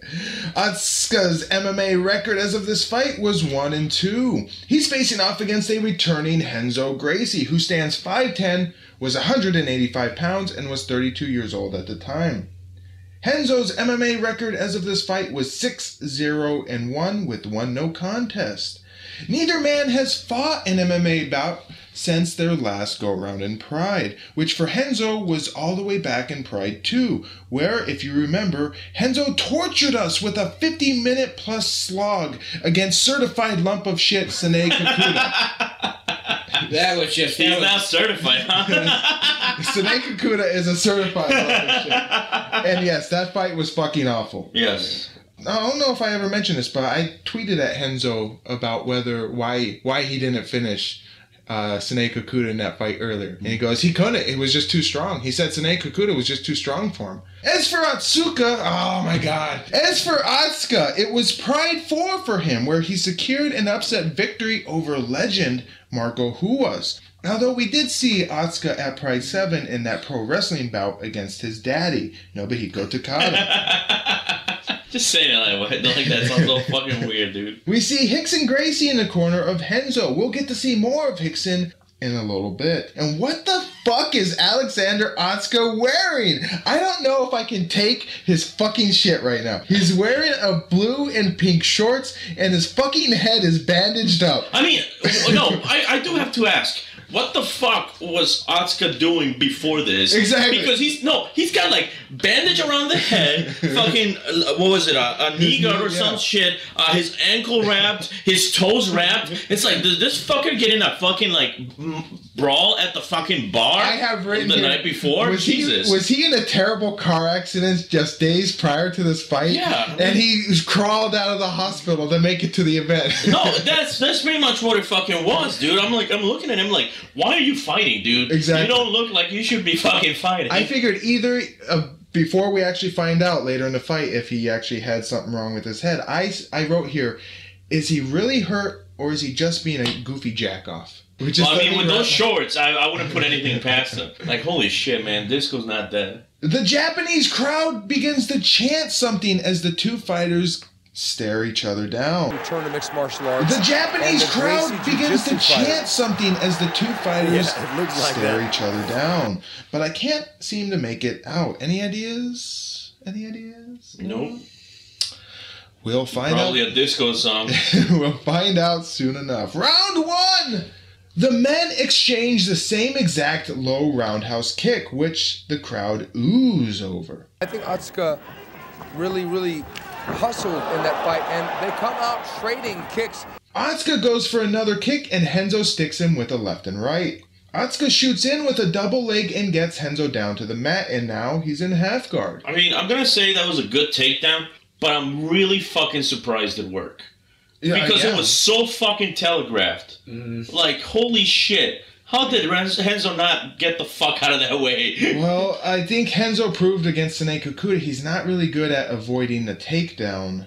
And I think if he had any holes in his game, especially around this time, Renzo would be his takedown defense. Yeah. But of course, he's a jiu-jitsu guy, so I think he'd prefer guys to be on top where he can secure an armbar or a triangle choke or something like that. Otsuka pounds away at Renzo's side, and the crowd begins to chant again.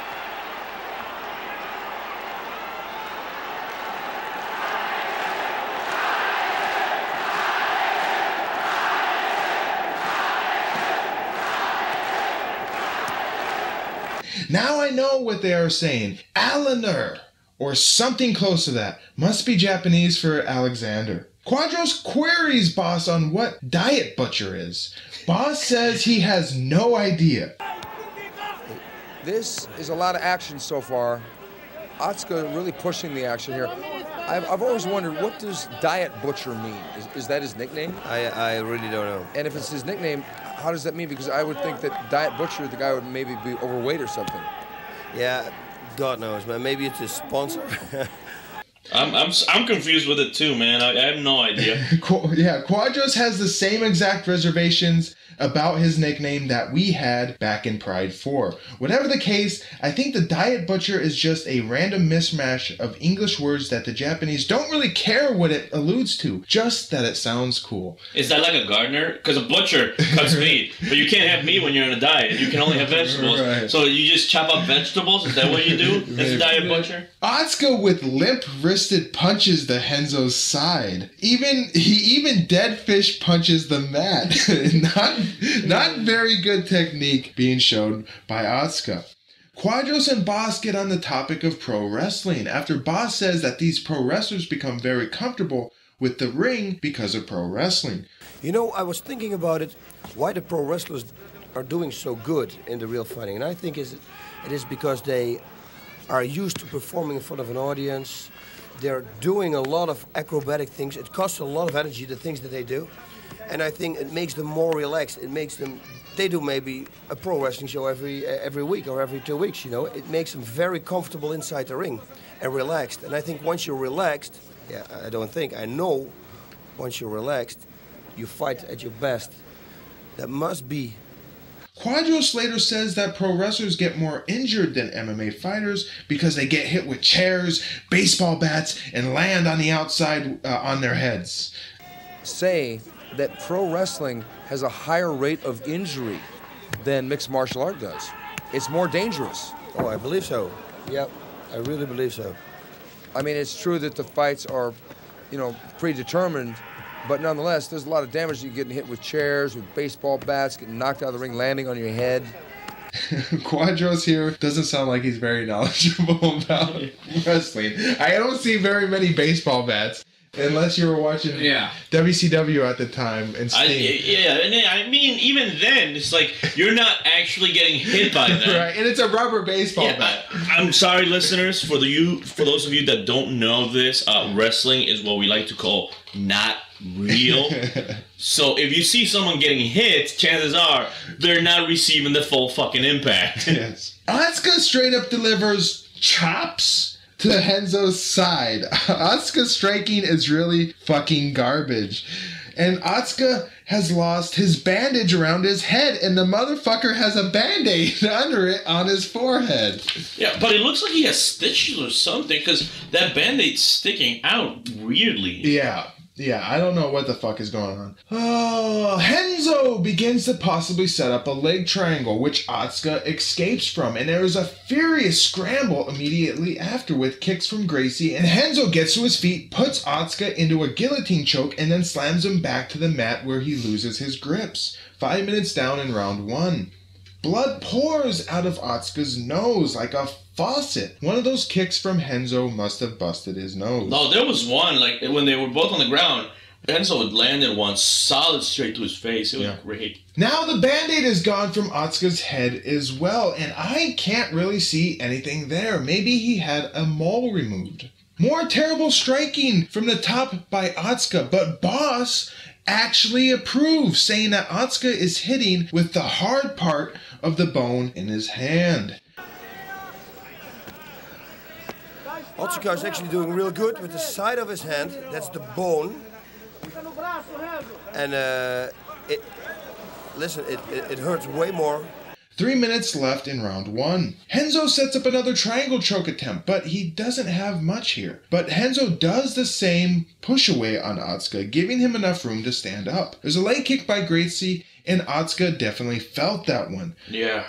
I mean, and at that point, you can tell that his leg is injured, dude. Yeah, oh yeah. Like even before the fight started, you saw him get hit in that leg, and you saw his reaction, and it's like, holy shit, man. His knee must be all fucked up, and it's probably from pro wrestling. Mile away shooting by Otsuka, and Renzo easily sprawls and then gets back to his feet.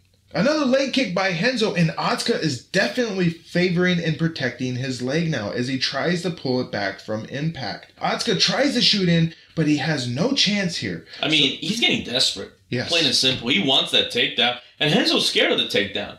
But you can tell that Otsuka doesn't want to stay up. Renzo moves in close and Otsuka falls to his knees, wrapping Renzo up around the back of his thighs and taking him down. Otsuka is back in guard, but there's only 1 minute left in round 1.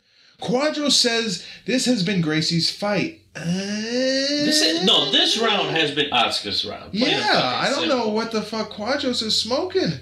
Otsuka has been in a top position for most of the fight so far, so I don't see how you could say that this is Gracie's fight. Sweep attempt by Gracie, but it doesn't end up going anywhere. Small strikes by Otsuka, and then the bell rings, ending round 1. How would you judge that round? Plain and simple, 100% Otsuka. I mean, Gracie had a couple good hits.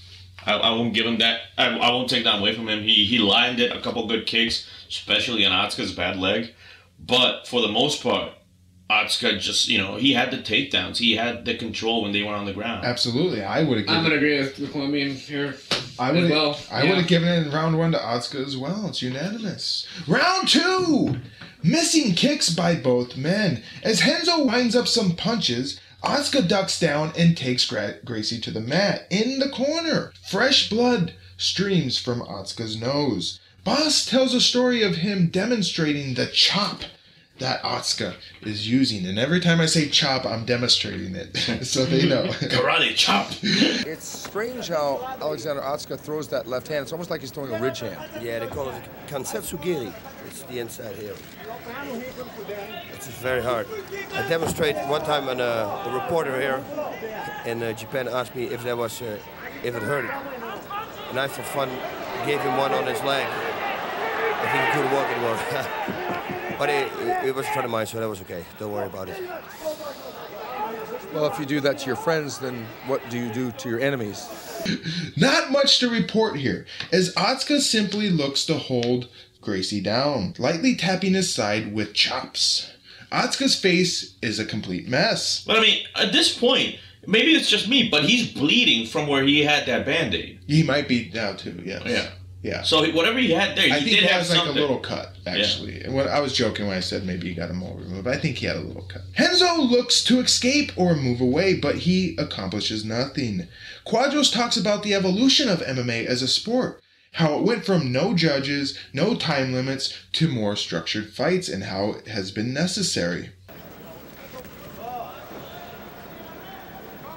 I really like how this sport is progressing. We've gone from unlimited time limits, no judges. Now we have time limits, we have overtime, we have judges, we have fighters that are better prepared to attack in a variety of different ways. The fights are definitely getting more exciting.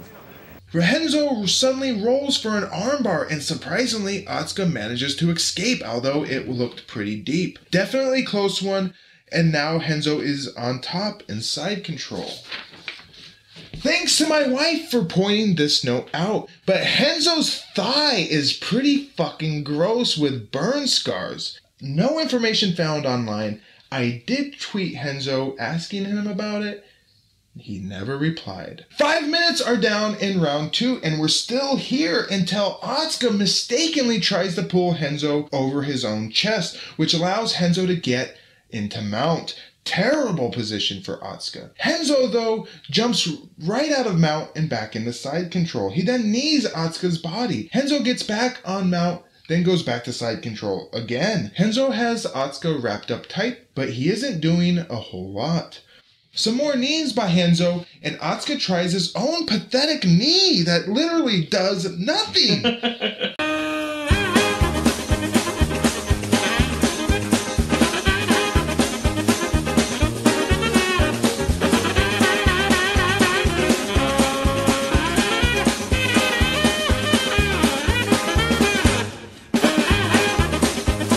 3 minutes left in round 2. Otsuka suddenly manages to roll away, and Renzo tries a vicious soccer kick at Otsuka as he attempts to stand. We're back to standing now. That whiff, man. I felt the wind right near my face. Jesus. If that would have hit, he would have been fucking jacked up. We're back to standing now for both men. Leg kick by Renzo, to which Otsuka tries a right punch. The men grapple, and Renzo manages to slip behind Otsuka before neatly German suplexing him back to the mat. There's the low kick. Nice. Otsuka going for the body lock. Renzo getting his back. Renzo with an over-the-shoulder suplex against the pro wrestler. And plain and simple, I'm going to say this because I know Boss and Quadro mentioned it. You know, first of all, beautiful suplex. Fucking cleanly done. And the irony of a beautiful suplex like that getting done on a pro wrestler. Yeah. It was not lost on me. Absolutely. Yeah, this is the first time we've seen a really nice German suplex like that. We will get to see a very, very famous German suplex done in Pride. I think circa 2003. We'll have to wait for that one, fans. Oh, who am I talking about here? Renzo's in sort of a backside control. Just 1 minute remaining now in round 2, but nothing really happens, taking us all the way to the bell. 20 minutes down, and we'll go to the judges. Before that, I will say this because I noticed it. Renzo really fucking likes using the ropes. Really likes every once in a while. You'll see him. And he will grab that rope and use it as leverage. It's not like his hand just landed there. He will fucking grab the rope and pull on it. I should have wrote that down because I noticed several times where Renzo blatantly grabs the ropes and uses them, and the refs would have. I mean, but the refs, like, what happened since last Pride? Because last Pride the refs were motherfucking there. Yeah, all over it. And smacking hands. And smacking hands, right? Or no, wait, it wasn't this. It was the other thing that we watched. We watched Rising. Yes, Rising, they were right there just slapping the fucking shit out of me. Rising had like 10 guys on the outside of the ring at any time ready to fucking hit those hands or push them away. Yeah, now that I think back to it, yes, I was confused. You're right, Pride sucks at this. Oh, and so we're at the judges waiting for the fate of our fighters, and as I burp, it's declared a unanimous decision for Renzo Gracie. Boo! Motherfucking boo! Renzo Gracie, winner via decision after 2 rounds. Yes, what the fuck? That was clearly a draw. It was. We should have gotten a 3rd round. Plain and fucking, plain and fucking simple.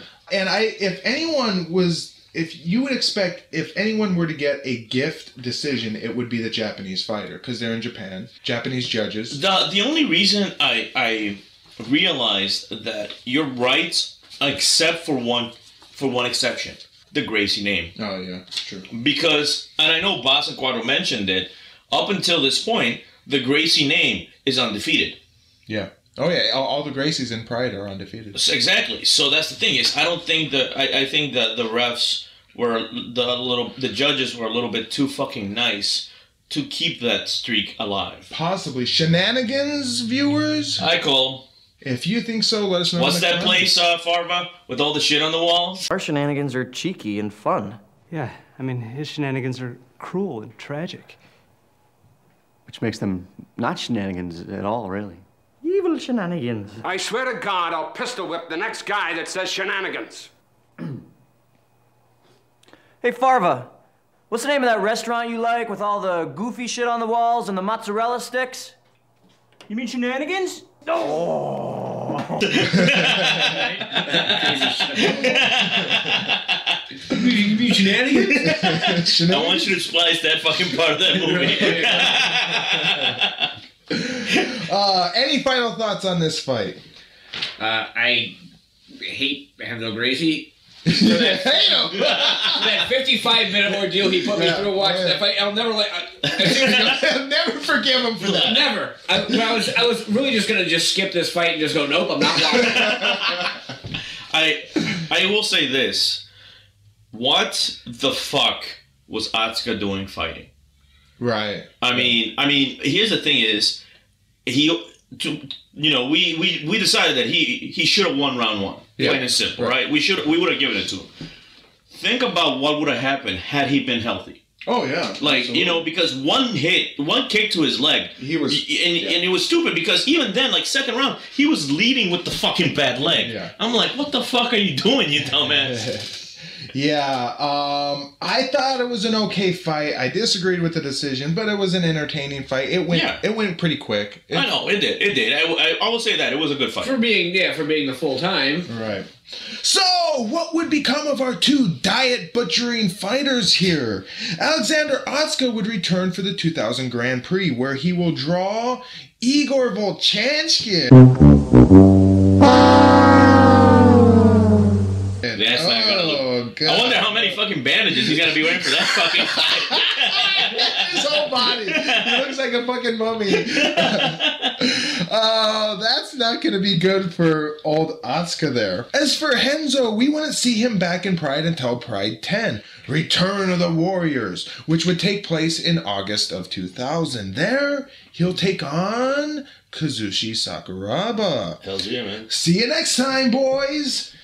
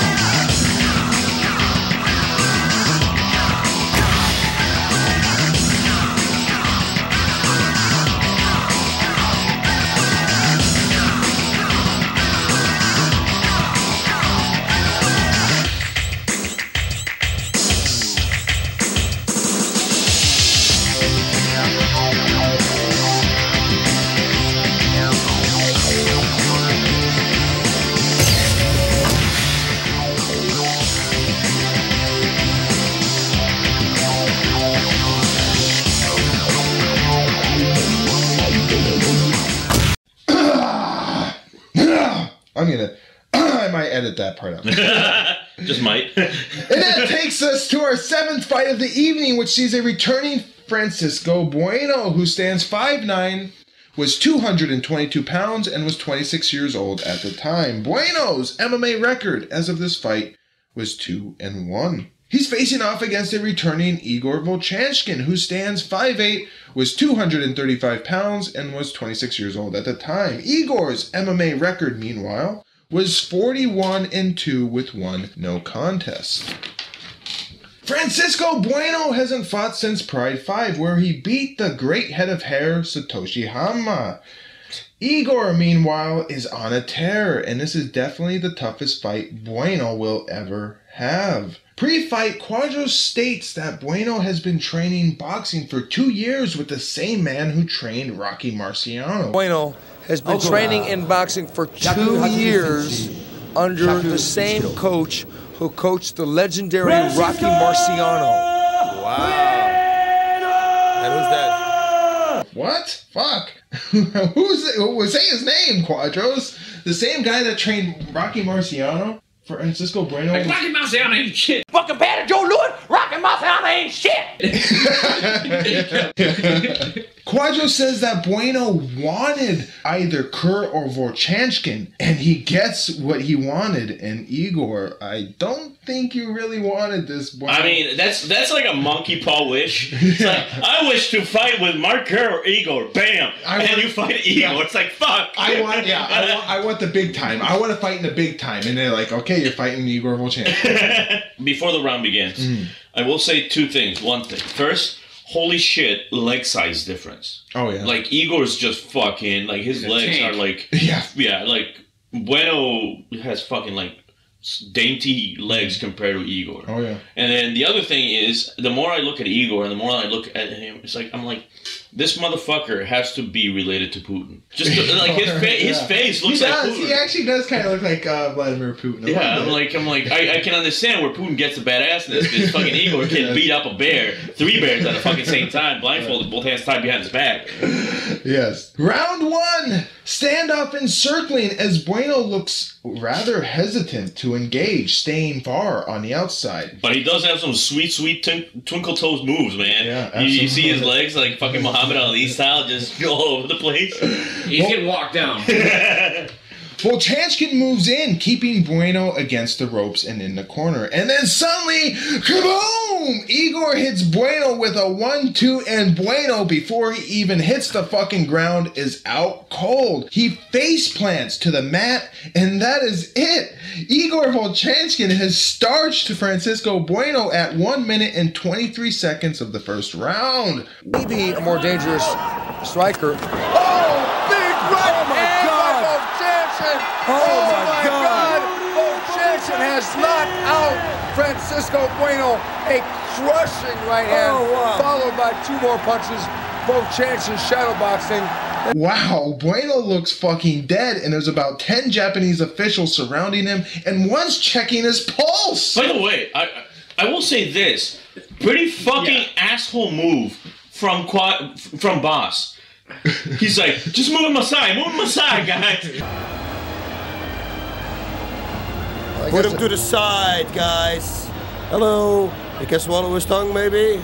I'm like, this fucker's dead, man. We might need a stretcher. How the fuck are they gonna move him aside? You know, it's not good when you have one of the officials checking. Yeah, I seen that. I was like, oh yeah, you might want to do that though. Well, like honestly, he's starting to flutter his eyes a little bit. Like the moment when he first was falling, he fell on the ground face first, and his eyes were open. Yeah. So I'm like, fucker's dead. Yeah. Plain and fucking simple. Because, like, I'm like, that punch broke his jaw or some shit like that. You see how the mouthpiece came out, too. Yeah, no, it was. See, I missed that, but I have to look at it. And you didn't see how the mouthpiece came out? Oh, yeah. My God. It was fucking brutal. Like, I'm like, this fucker's dead. Plain and fucking simple. I was glad when, like, they panned to his face and all of a sudden you see him, like, slightly blink. I'm like, all right. He might just be retarded for the rest of his life, but at least he's alive. Well, what's funny is, his eyes were, like, stuck open, like no movement, nothing at all. They were just open, and then you see he like snapped out of it. Yeah, which was good because I honestly thought he was yeah, I'm sure the Japanese officials were fucking. And I'm glad that the official, like the moment he saw the ice blink, he just fucking puts his hand over his face, like, don't fucking move, man, don't fucking move. And Boss, although I don't think it caused as much damage as Boss said it did, but when he was going down, Igor hits him with the nose. Oh, Igor hit him a couple times as he was going down, and that probably didn't help. No. But he was already out from the first hit. But no, it's not even that. I don't think anything did as much damage as the first contact. I was watching this fight with my girlfriend. She looks down at her phone. She's like, shit, it's already over. So, what would become of our 2 super beef tank brawlers here? Igor Vovchanchyn will be returning for the 2000 Grand Prix, where, as I said just before, he will be fighting Alexander Otsuka. As for Bueno, this would be the last time we'll see old Chico in Pride. Yeah, that was no bueno. He would only fight a few more times in his career against no one of consequence. His next fight after Pride 8 would be in June of 2001 at the World Vale Tudo Championships number 12, where he had faced off against Mexican heavyweight Mariano Mendoza. Funny thing about this fight, you can see it on YouTube, and Mariano Mendoza himself actually comments, "Hey, that's me," as he's getting his ass kicked by Fransisco Bueno. He's like, "Hey, that's me in this fight." And he told a YouTube uploader, "You spelled my name wrong. It's Mendoza," and the guy had it like Mendoza with an S. And he said it was Z, yeah. So I'm like, this can't be real, the fucking guy. Good stuff. Chico would rear naked choke Mendoza in the first round. Bueno would end his MMA career in 2007 after a decision loss at Gladiator Challenge 69, held in California. 69. Held in California in September of that year. Bueno would finish his MMA career with a record of 5-2. We'll catch you some other time, Bueno.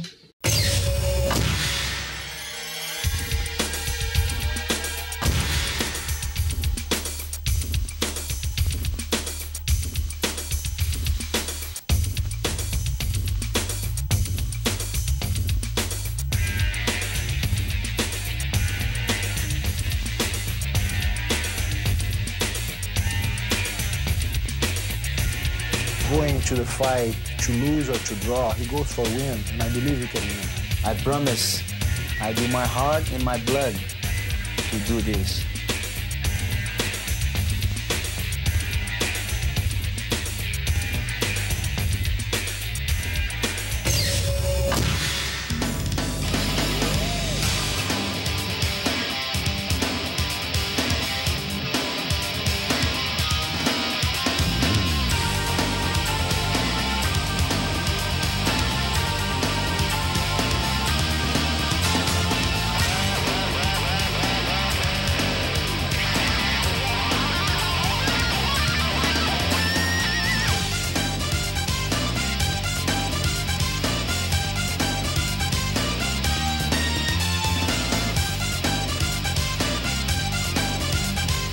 Mr. Sakuraba is a great fighter, but I believe with the techniques Royler has, Royler will win.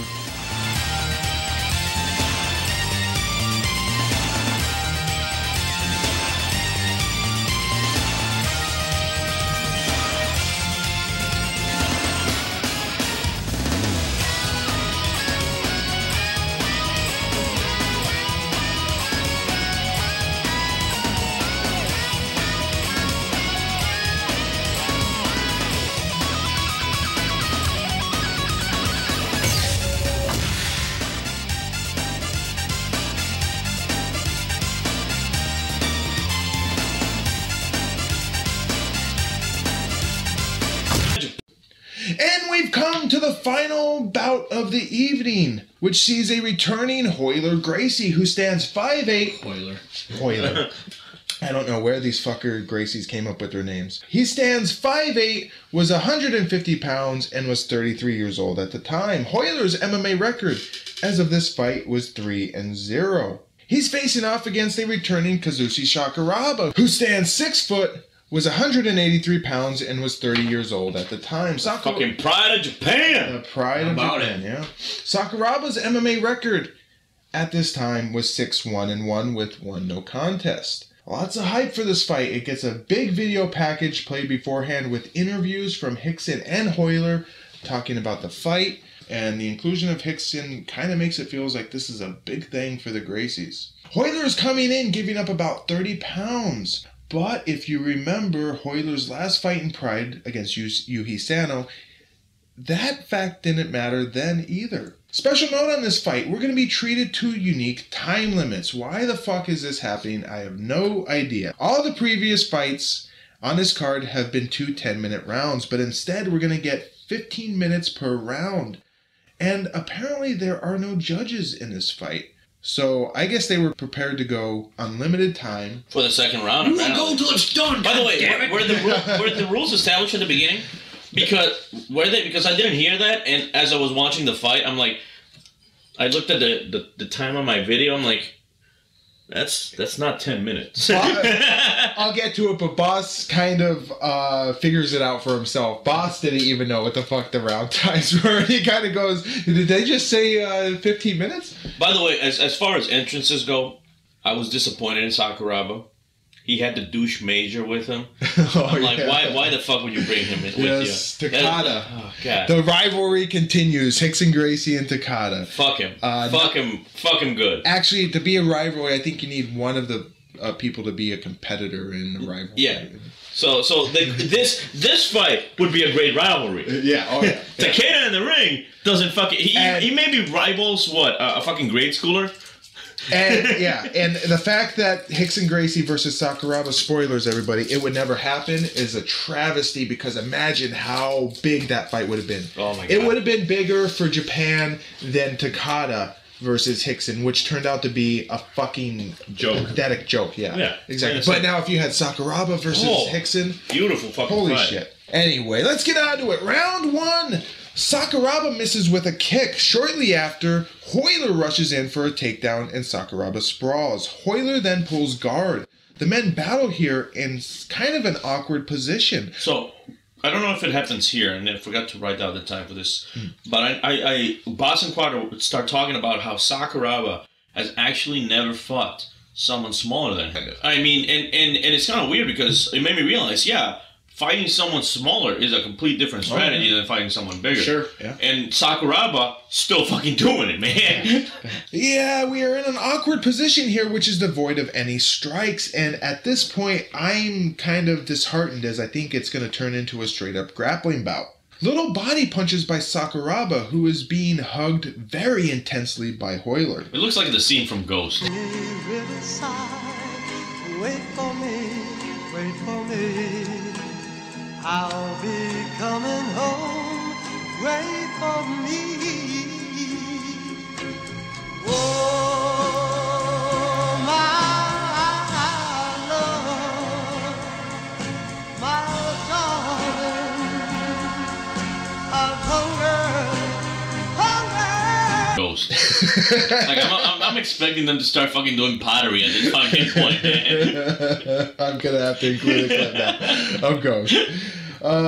Some punches by Royler gets under Sakuraba's skin and he thrusts a few back, his anger rising. Then he begins to alter his position. Sakuraba then stands up and Royler does as well. Just missing head kick by Sakuraba. Royler pushes forward and gets Sakuraba into the ropes. Royler then changes levels and tries to get Sakuraba's legs, but Sakuraba blocks it. Sakuraba sits on Royler and begins to pound away at him. Royler kicks him away and then follows a standing Sakuraba with kicks, chases him around from his ass. And that's something he's done a lot. Yeah. I mean, it's one of those things that at this point he lets me know that he doesn't think he can win otherwise. Because he's done that before. When he's being out-techniqued, he will stay on the ground. And it pisses me off that the ref won't stand him up. Right. And I'm wondering if because he is probably one of the smaller Gracies, all the other Gracies are about 200 pounds, I'm wondering if this is what he has to do in training because the bigger guys, the bigger Gracies always fucking throw him to the ground. And yeah. And I see that, like you said, it is a valid strategy. Mm-hmm. It's just not a good way to it's valid if the guy stands right in front of you, but Sakuraba's too smart. He's gotten too smart for that. 5 minutes are down in round 1. Leg kick by Sakuraba with a big rise coming from the crowd. Then another, and then a teasing jump. Another leg kick, then a lightning kick to the face of Royler, who visibly reacts, maybe wondering if it was even legal. Macias, and throwing the right roundhouse kick for a chase. Oh, he kicked him right in the face.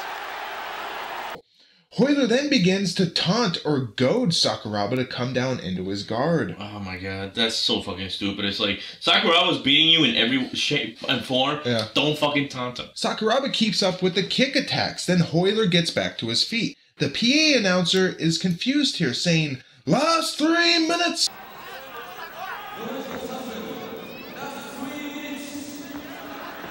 But it's only 7 minutes down. We still have 8 more minutes to go. So nobody knows what fucking time limit this fucking fight is, man. I guess Pride was very bad at communicating the rules, even to the PA guy, as he doesn't know what the fuck is going on. Nice leg kick by Sakuraba that unbalances Royler. Royler moves in and tries to pull guard, but Sakuraba won't have any of it. Royler from the mat continues to chase Sakuraba around, and Sakuraba is content to chip away at Royler's legs. Boss states that there is a new rule just for this fight, that the ref will not stand the fighters. And I think there is a new rule again, at least in this fight, that the referee doesn't put them up, you see? You're fucking bullshitting, boss. I don't think that was the actual rule, and I don't think anyone told you that was the rule. I think that's him guessing. But it's a good guess. After listening to that, it makes sense. It makes sense. Because, you know, there's been a couple fights, I think the last couple Prides, where they have stood up people really fast. Yeah. And they're not doing it now, and they fucking should be doing it. So the fact that there might be a rule stating that, I see Royler as having signed up for that rule. Yes. Because like you said, he's probably really good at fighting from the ground. So I don't, giving up the weight probably said, hey, I will give up the weight, but don't stand me up. And I think this was, and I think I do get into this a little bit, or at least Quadros does, and I comment on it. The Gracies were notorious for demanding special rules for their fights. And at that time, they fucking could. I mean, it's like, fucking in the 90s going up to a Baldwin and asking them to be in a movie. They can tell you whatever the fuck they want. You gotta have this in the trailer. You gotta have bitches on demand right there ready. Hard kick by Sakuraba, and Royler definitely felt it as he visibly rubs the spot. More of the same. Sakuraba kicks and feints, and Royler just scoots around on his ass. Royler seems to be taunting anyway, jabbing away at Sakuraba. More kicks from Sakuraba, and Royler's legs are fucking getting destroyed. Royler continues to jaw jack though. Royler, truly frustrated, motioning Sakuraba down. Yeah, Sakuraba says, "Why should I go down? I'm punching right now from the top." So at this point, I'm pretty sure because of what it is Boss. Boss says, I can feel it.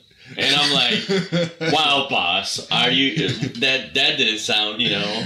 Oh, Royler continues to jaw jack, but Sakuraba simply won't bite. Royler needs to get his ass up, but he doesn't. I do have that note. I'm like, come on, ref, stand this bitch up. Yeah. Sakuraba kicks Royler, who is visibly in pain. And so Sakuraba decides to focus right on that spot, wailing away with kicks. Bro, and the longer he stays in this position, the more the legs are going to be hurt, the more difficult it's going to be. Oh, look at that. This fight may be on the verge of being over. Sakuraba just going crazy here with the right roundhouse kick, the left roundhouse kick. Royler's legs are going to be like rubber when he does finally stand. Royler continues to beg Sakuraba to come down into his guard. The PA announcer gets it right this time, saying once again, last 3 minutes. 12 minutes are down in round 1. Quadros says this has turned into a bit of a mismatch, and I agree. Royler is simply outclassed here. Well, this has turned into a bit of a mismatch. Taunting axe kick from Sakuraba, and then more leg kicks. Sakuraba then offers his hand out to help Royler stand up. Fucking hilarious. Last 1 minute of the round sees more of the same, with Sakuraba toying with Royler. And it looks as though the round will end here, and it does. The bell rings, ending round 1. So it's kind of funny because right before that, Boss or Quadros make a reference about how size doesn't matter or whatever. When you've got two great fighters in the ring, size absolutely matters. And I'm like, dude, it's MMA. Size always matters. Yes. You know, it's like dick size. Yeah. The smaller it is, the more work you have to do. So I'm sure you have to do a lot of work with the wife. Royler surprisingly gets up rather effortlessly and has no trouble walking. I'm kind of taken aback by that. Boss says it's a good thing that the doctors come before the fight and make sure you clip your nails as they replay the slicing kick to Royler's face. And this there it one, is. probably. And this nicks him right there. Oh, my God. It was just the tip of the toes whacking up across the side of his face. And that's got a little bit of a whip. I'm surprised they didn't scratch his face. You know, it's a good thing that the doctors always come before the fight and they look at your nails, they let you clip your nails, because this would have been like... That would have tore up his face. Oh, yes. If it were that long toenails. But even with short toenails. Looked like you just had been clawed by Freddy Krueger. Takada, we see him in fucking Sakuraba's right behind Sakuraba. Suck my dick, Takeda. He looks very happy with this punishment being dished out on one of the Gracies. Yes, Takeda. This is what it looks when someone's fucking talented. Yes. Don't fucking smile. Go fucking train. Maybe you can do it too. Round 2, standoff before Royler stomps forward and gets a hold of Sakuraba's hands before thinking of going low. Sakuraba, though, pops him with a knee. Then there's an overhand right that follows by Royler. After Sakuraba thinks about a kick, he sticks Royler with a nice right hook. Inside leg kick, big cheers from the crowd. At this point is when I actually noticed that Sakuraba's shorts, once again, weird fucking color, very colorful. I mean, the Japanese decided tonight was disco dancing time. Yeah. But if he wins this fight, he should just point to Gracie and just, in English, say, "You got iced." Back fist bitch slap misses by Sakuraba. Boss is calling for a high kick here. Sakuraba should throw a right high kick. That's what I think right now. Here. Another leg kick by Sakuraba. Missing leg swing by Royler. And then boom! There's the high kick. Boss won it. It's almost if he'd watched this fight beforehand. Royler flies back to his ass. Quadros and Boss are in a near frenzy here, along with the crowd, which is going absolutely fucking nuts. Connected to Oh my gosh! There you go! It was the right high kick, and it knocked Royler to the canvas. Man, we're just talking about him. More kicks here, and then Royler is able to stand up. More punishment, though, to Royler's legs, then an upper body kick, another painful leg kick, and Royler tries to step in and grab, but Sakuraba manages to avoid it. I made a note here because I noticed that from Gracie this entire time with his approaches, man. And here it is. I've seen nerds with more confidence talking to women than with Gracie trying to approach Sakuraba. Yeah. He looks like he's about to shit a brick every time he takes a step forward. Yes. And rightfully so. Sakuraba walks Royler back and Royler shoots in and misses 5 minutes down in round 2. Royler continues to try and stomp forward onto Sakuraba's lead leg, perhaps an attempt to set up something, or maybe he's just trying to position Sakuraba. He then delivers a nice right. Another high kick by Sakuraba, and then a body kick, then a leg kick. Quadros states that this fight has no judges, and it must end with a knockout or submission. This is when I found out about the rules, by the way. I'm saying that here. Another special rule likely agreed upon by fighters. Sweet spinning back kick by Sakuraba that lands, then another hard leg kick. Then one that trips Royler. And more abuse onto Royler's legs as he is back down with his ass on the mat. Royler's legs are long already bruised and purple. Royler stands, gets another stiff leg kick. Big whiff by Royler. Quadros and Boss get on the subject of judges and how they are a necessity for the credibility of the sport. Some people don't like judges, but in order to make this into a mainstream sport, we have to have judges because not all fights end before the distance in a knockout or submission. Of course we do, and we need all the same set of rules for every fight. And how that not allowing special rules to be... You don't think so? I like how they're doing it like they're doing a Thunderdome style, 2 minutes and 1 minute lead. You know what I mean? They really are. So there's got to be a knockout or submission or you just do it forever. It's a hardcore match. Right. What's funny here, though, is that Quadros also says that how not allowing special rules to be interjected into fights is important. And when he's commenting on a fight that has all sorts of special rules interjected into it, he says that the sport needs to get away from that. I don't think he noticed the irony there. Another back kick by Sakuraba, but it misses.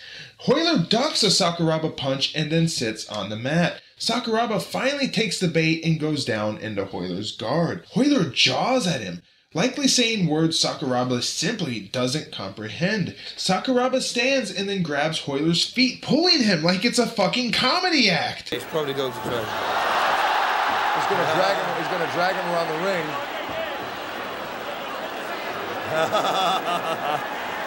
He is so funny. Oh! He then kicks his legs. 10 minutes are down in round 2. And Boss, at this point, after the announcer says 10 minutes have passed, he's confused. He says, how many minutes?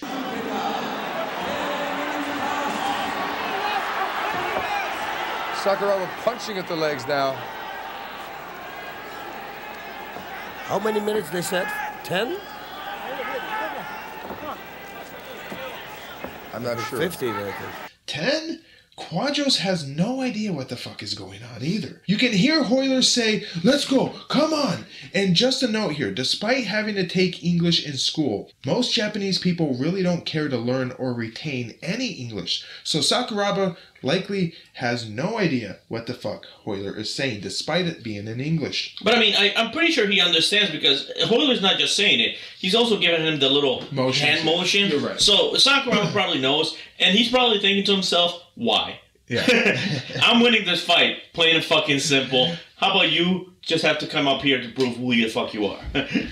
But Royler has once again successfully baited Sakuraba down into his guard. From this position, Royler encourages Sakuraba with, yeah.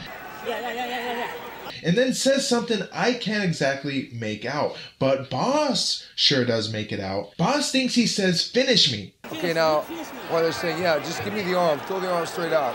Let me put my legs Finish me. So Royler is asking Sakuraba to finish him? I mean, I think it's one of those things where he doesn't think he can. I got shit to do. Yeah, like hurry up and finish it. Or maybe he's trying to... I think it's just he doesn't think Sakuraba can. And he's wanting because he's not going to win by normal means. He's not going to win by his own merits. So he's hoping Sakuraba fucks up somewhere and he can exploit. I think he's imploring Sakuraba to try and finish him so he can catch Sakuraba as Sakuraba gets overly aggressive. Yeah, I think so. Yeah. Sakuraba stands back up. He delivers another kick. Sakuraba asks that Royler stands too, who does. They touch gloves with a good show of sportsmanship. Positioning stomp once again by Royler, and he tries to grab Sakuraba. Royler pulls down, and now Sakuraba is in deep on top of Royler. Sakuraba then latches on a Kimura. Quadro says this is one of Sakuraba's signature moves in the gym, and in a very Mark Kerr-like fashion, Sakuraba puts Royler's arm behind him and begins to step over his shoulder. Holy shit, it looked fucking painful. Yeah, he keeps ratcheting it back further and further. This looks super painful and very dangerous. After a lull, Sakuraba applies more pressure, and I know Royler has to be fucking feeling this, and then more pressure. Ouch. I mean, I was actually kind of scared at this point. Yes. Because it's like, that arm looked like it could pop at any fucking second. Yeah. And this is a part I don't understand. Normally, you know, if the wrestler gets to tap, sure. But Gracie's hand was right under Sakuraba, like his left hand. So even if he even tried to tap, you wouldn't be able to see it that well. Right. Again, so this is like the Mark Kerr where Pedro's hand was trapped. Yeah. And Mark Kerr did the same move, stepped behind, and was fucking pulling that back. And Pedro had no way to fucking tap. Exactly. And it's kind of scary. Oh, you can verbally submit now. Yeah, he could verbally submit. I mean, it's one of those things that fighters are more used to tapping. Right. But if your hand's trapped like that, you're not going to be tapping noticeally. Or you could be like Frank Mir versus Nogueira, where he's not doing shit, he just lets you break it. And here's the thing: here's what I say: Gracie has not done much this fight. He has been dominated by Sakuraba, and this Kimura, he is not gonna be getting loose out of it. So at this point for me, Gracie is just being stubborn, and he is risking a lot of injury that he really fucking shouldn't, because he's not going to fucking win this fight. That's why I brought up the Nogueira thing, though. Yeah. Yeah, and so the ref must have felt exactly as the Goodvibe does, because without warning, as Sakuraba continues to put this arm further and further behind Royler, the ref jumps in and stops the fight, likely believing he was showing Royler mercy. And he was, because honestly, for me, I don't think his arm would have broken. I think it would have popped out of his socket, because his shoulder was looking. No, his arm was like in a position that you can't possibly recreate. No, it was ridiculous, and Gracie was not getting out of that. Plain and fucking simple. No. And even if he was, like I said, this entire fight has been Sakuraba's. There's pandemonium. The bell rings. Sakuraba is declared the winner. Boss and Quadros are completely confused. Because now he's pushing the leg against his own leg. You see, he cannot go any further. Right. Okay, the referee has moved in. The referee is waiting the fight off. The referee has stopped the fight. Wow, yeah, in Royler's defense, I don't know. Well, Royler's looking, wait a minute. But the crowd is absolutely elated. Except this guy, the fucking stone-faced Japanese guy that they cut to, who I guess is an official in K1. Something, or yeah. Royler gets up. He claps in a very sarcastic manner. He obviously believes this fight was a sham. He laughs and shows that he never tapped out. Erikson is protesting to an official on the outside. Quadro states at this point that now Erikson has to fight Sakuraba. But as I said, spoiler, that fight would never happen. Royler is pissed off now, and he gets right in Sakuraba's face. Before we get a definitive conclusion, the broadcast is ended here, and Quadros quickly signs us off. I guess they were really running out of space. Gentlemen, what were your thoughts on this kind of strange ending to this fight? I agree with it 100%, man. Like, Sakuraba dominated, and Gracie was not gonna get out of that. I think he was just trying to save face, trying to save name, because like we mentioned before, is the Gracies had not lost before, so that's a lot. There's probably a lot of fucking pressure on you. Sure. So he's risking some fucking serious injury by family pride, all that. You know what I mean? The Gracies almost never tap. I've only seen maybe in some of the Brazilian Jiu-Jitsu competitions, the Gracies tap a couple times, but in MMA they never fucking tap. I know, and it's kind of stupid because he was not going to win this fight. I will say that I feel Royler does have a right to be upset because if he wasn't going to tap, he wasn't going to tap. But if it would have came to it where a breakage did happen, then the referee would have had no choice but to come in and stop it. And then Royler probably, he wouldn't have anything to complain about. But the fact that it didn't happen... But, I mean, that doesn't... I will say this, that even like back then, it would not have made a good show to have someone's arm getting fucking torn apart like that. And you know what? I think the ref was in the right to kind of, like I said, kind of take mercy on Royler here and stop it before something gross happened. Yes. Well, I see where you're coming from though too, where he just got room to bitch. Maybe he could have just waited out the round and got, you know what I mean? And then if they were just going to keep going until they finish it, you know, but that's I what don't he think was hoping for. But was there going to be an end to the round? Yeah, it would have, and they would have just went to more rounds. Oh, okay. So, what would become of our two supreme grapplers here? Sakuraba would return for the 2000 Grand Prix. His opening round opponent, a returning Guy Mezger. Definitely stay tuned for that one. As for Royler Gracie, he would never return to Pride, likely out of resentment and anger over this outcome. He would go on to win the ADCC, that's the Abu Dhabi Combat Club, World Championship in the 65 kilo division 3 years in a row. First in 1999, 2000, and then 2001. His next MMA battle, though, would be at Deep First Impact in January 2001. How deep does it go? Is it first impact? Wink, wink. He would controversially lose that fight via draw against Genki Sudo. Those two would have a rematch, though, in 2004 at one of the K1 MMA cards, which was K1 MMA Romanex, whatever the fuck that means. And Genki would KO Royler in the first round.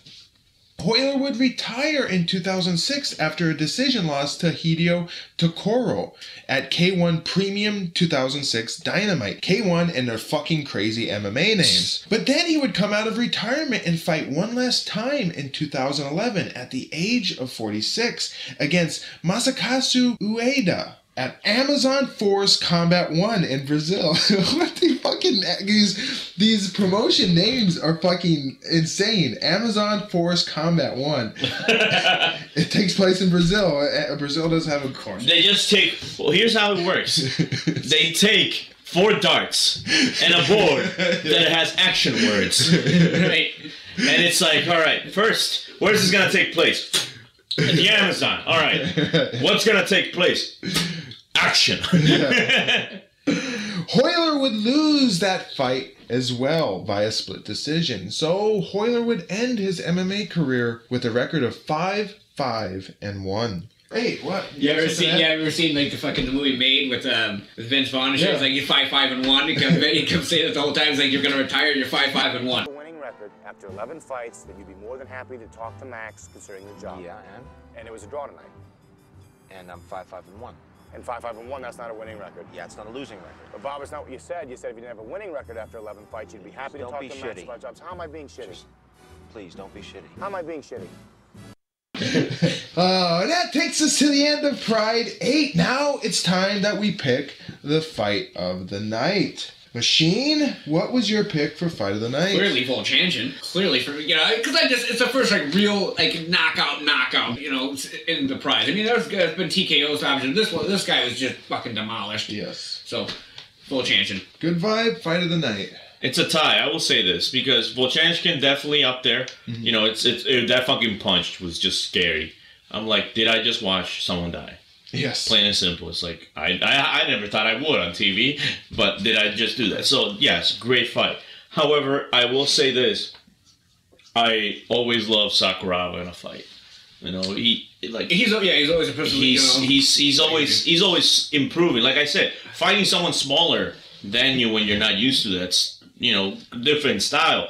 And he fucking pulled it off. And against the Gracie, and he fucking pulled it off. Yeah, yeah. I'll say this. This was actually a really good card, although half of the fights went to decision. There wasn't a real boring fight. I mean, except with the Coleman Morais fight. Well, even the Gary fight was boring. It's understandable when you're fighting a fucking barbarian like that guy. But I mean, fucking Morais and his 6'8" fuck ton of man. But I mean, it didn't drag out. It all went pretty quick. These new round structures of the 2-10 minutes are actually working pretty well. They are. They'll get better because they'll eventually go to a first round is 10 minutes, followed by a 5-minute, then another 5-minute round structure. Yeah. So I actually liked a lot of the fights on his card. I liked Twinkle Toes Frank Trigg. I liked his performance. I liked that fight. That was a good fight. I liked the Igor Vovchanchyn fight. And my fight of the night, though, I have to go with Goodvibe. It was Sakuraba. It was an exciting fight. The crowd was fucking into it like crazy. Sakuraba's the man of Japan. Fucking get the kid out the fuck out of that corner. Finally, Sakuraba is the big name in Pride and in Japan. And so he should be. It went Shoji first, but then he became a fat fuck. Yes, yeah. And now it's Sakuraba, and I mean, fucking bright ass shorts, man. Yep. And that will do it for episode 8. Wow, what a show! The best yet! Our next episode will be the opening rounds of the 2000 Grand Prix. So, what's in store for us? We'll have 9 exciting fights to watch, starting with Nobuhiko Takada versus Royce Gracie. Should be... Get the fuck out of here, man. Get the fuck out of my fight. I'm skipping that fight. Fuck him. It should be an interesting one. Then we have Sakuraba versus Mesger, Igor Vovchanchyn versus Alexander Otsuka, Gary Goodridge versus Osama. I want to say this guy, his name looks like Osama, doesn't it? It's Osamu at the bottom there. At the bottom. Osamu. Marco. Osamu. Yeah. Yeah, but it does look like Osama. I will give him that. Mark Coleman versus Masaki Satake. Akira Soji versus Ebenezer Francis Braga, who's returning. Mark Kerr versus Ensign Inoue. And then finally, 2 completely unknowns in Pride. Pro Wrestling Kazuyuki Fujita, making his MMA debut, versus Hans Niemann, Dutch kickboxer and rings veteran. We'll also get an added alternate bout in case one of the competitors that win gets injured. And that is Wanderlei Silva versus Dirty Bob Schreiber. Oh. We're gonna have a blast with that one. And finally, the end of the first era of Pride. Now shit gets real. Promise you, shit gets fucking awesome from here on out. It's just gonna be one fucking topping event after another. And well, let's hope so, because last time you told me shit gets better, I had to stand through another fucking 50-minute fucking battle of jackass. We're gonna surely have a blast with that one. But for now, dear viewers, we must bid you adieu. So, for the machine, the Colombian Goodvibe, woo! I am the most dangerous man alive, wishing you goodbye, good luck, and... You fucking jerks later.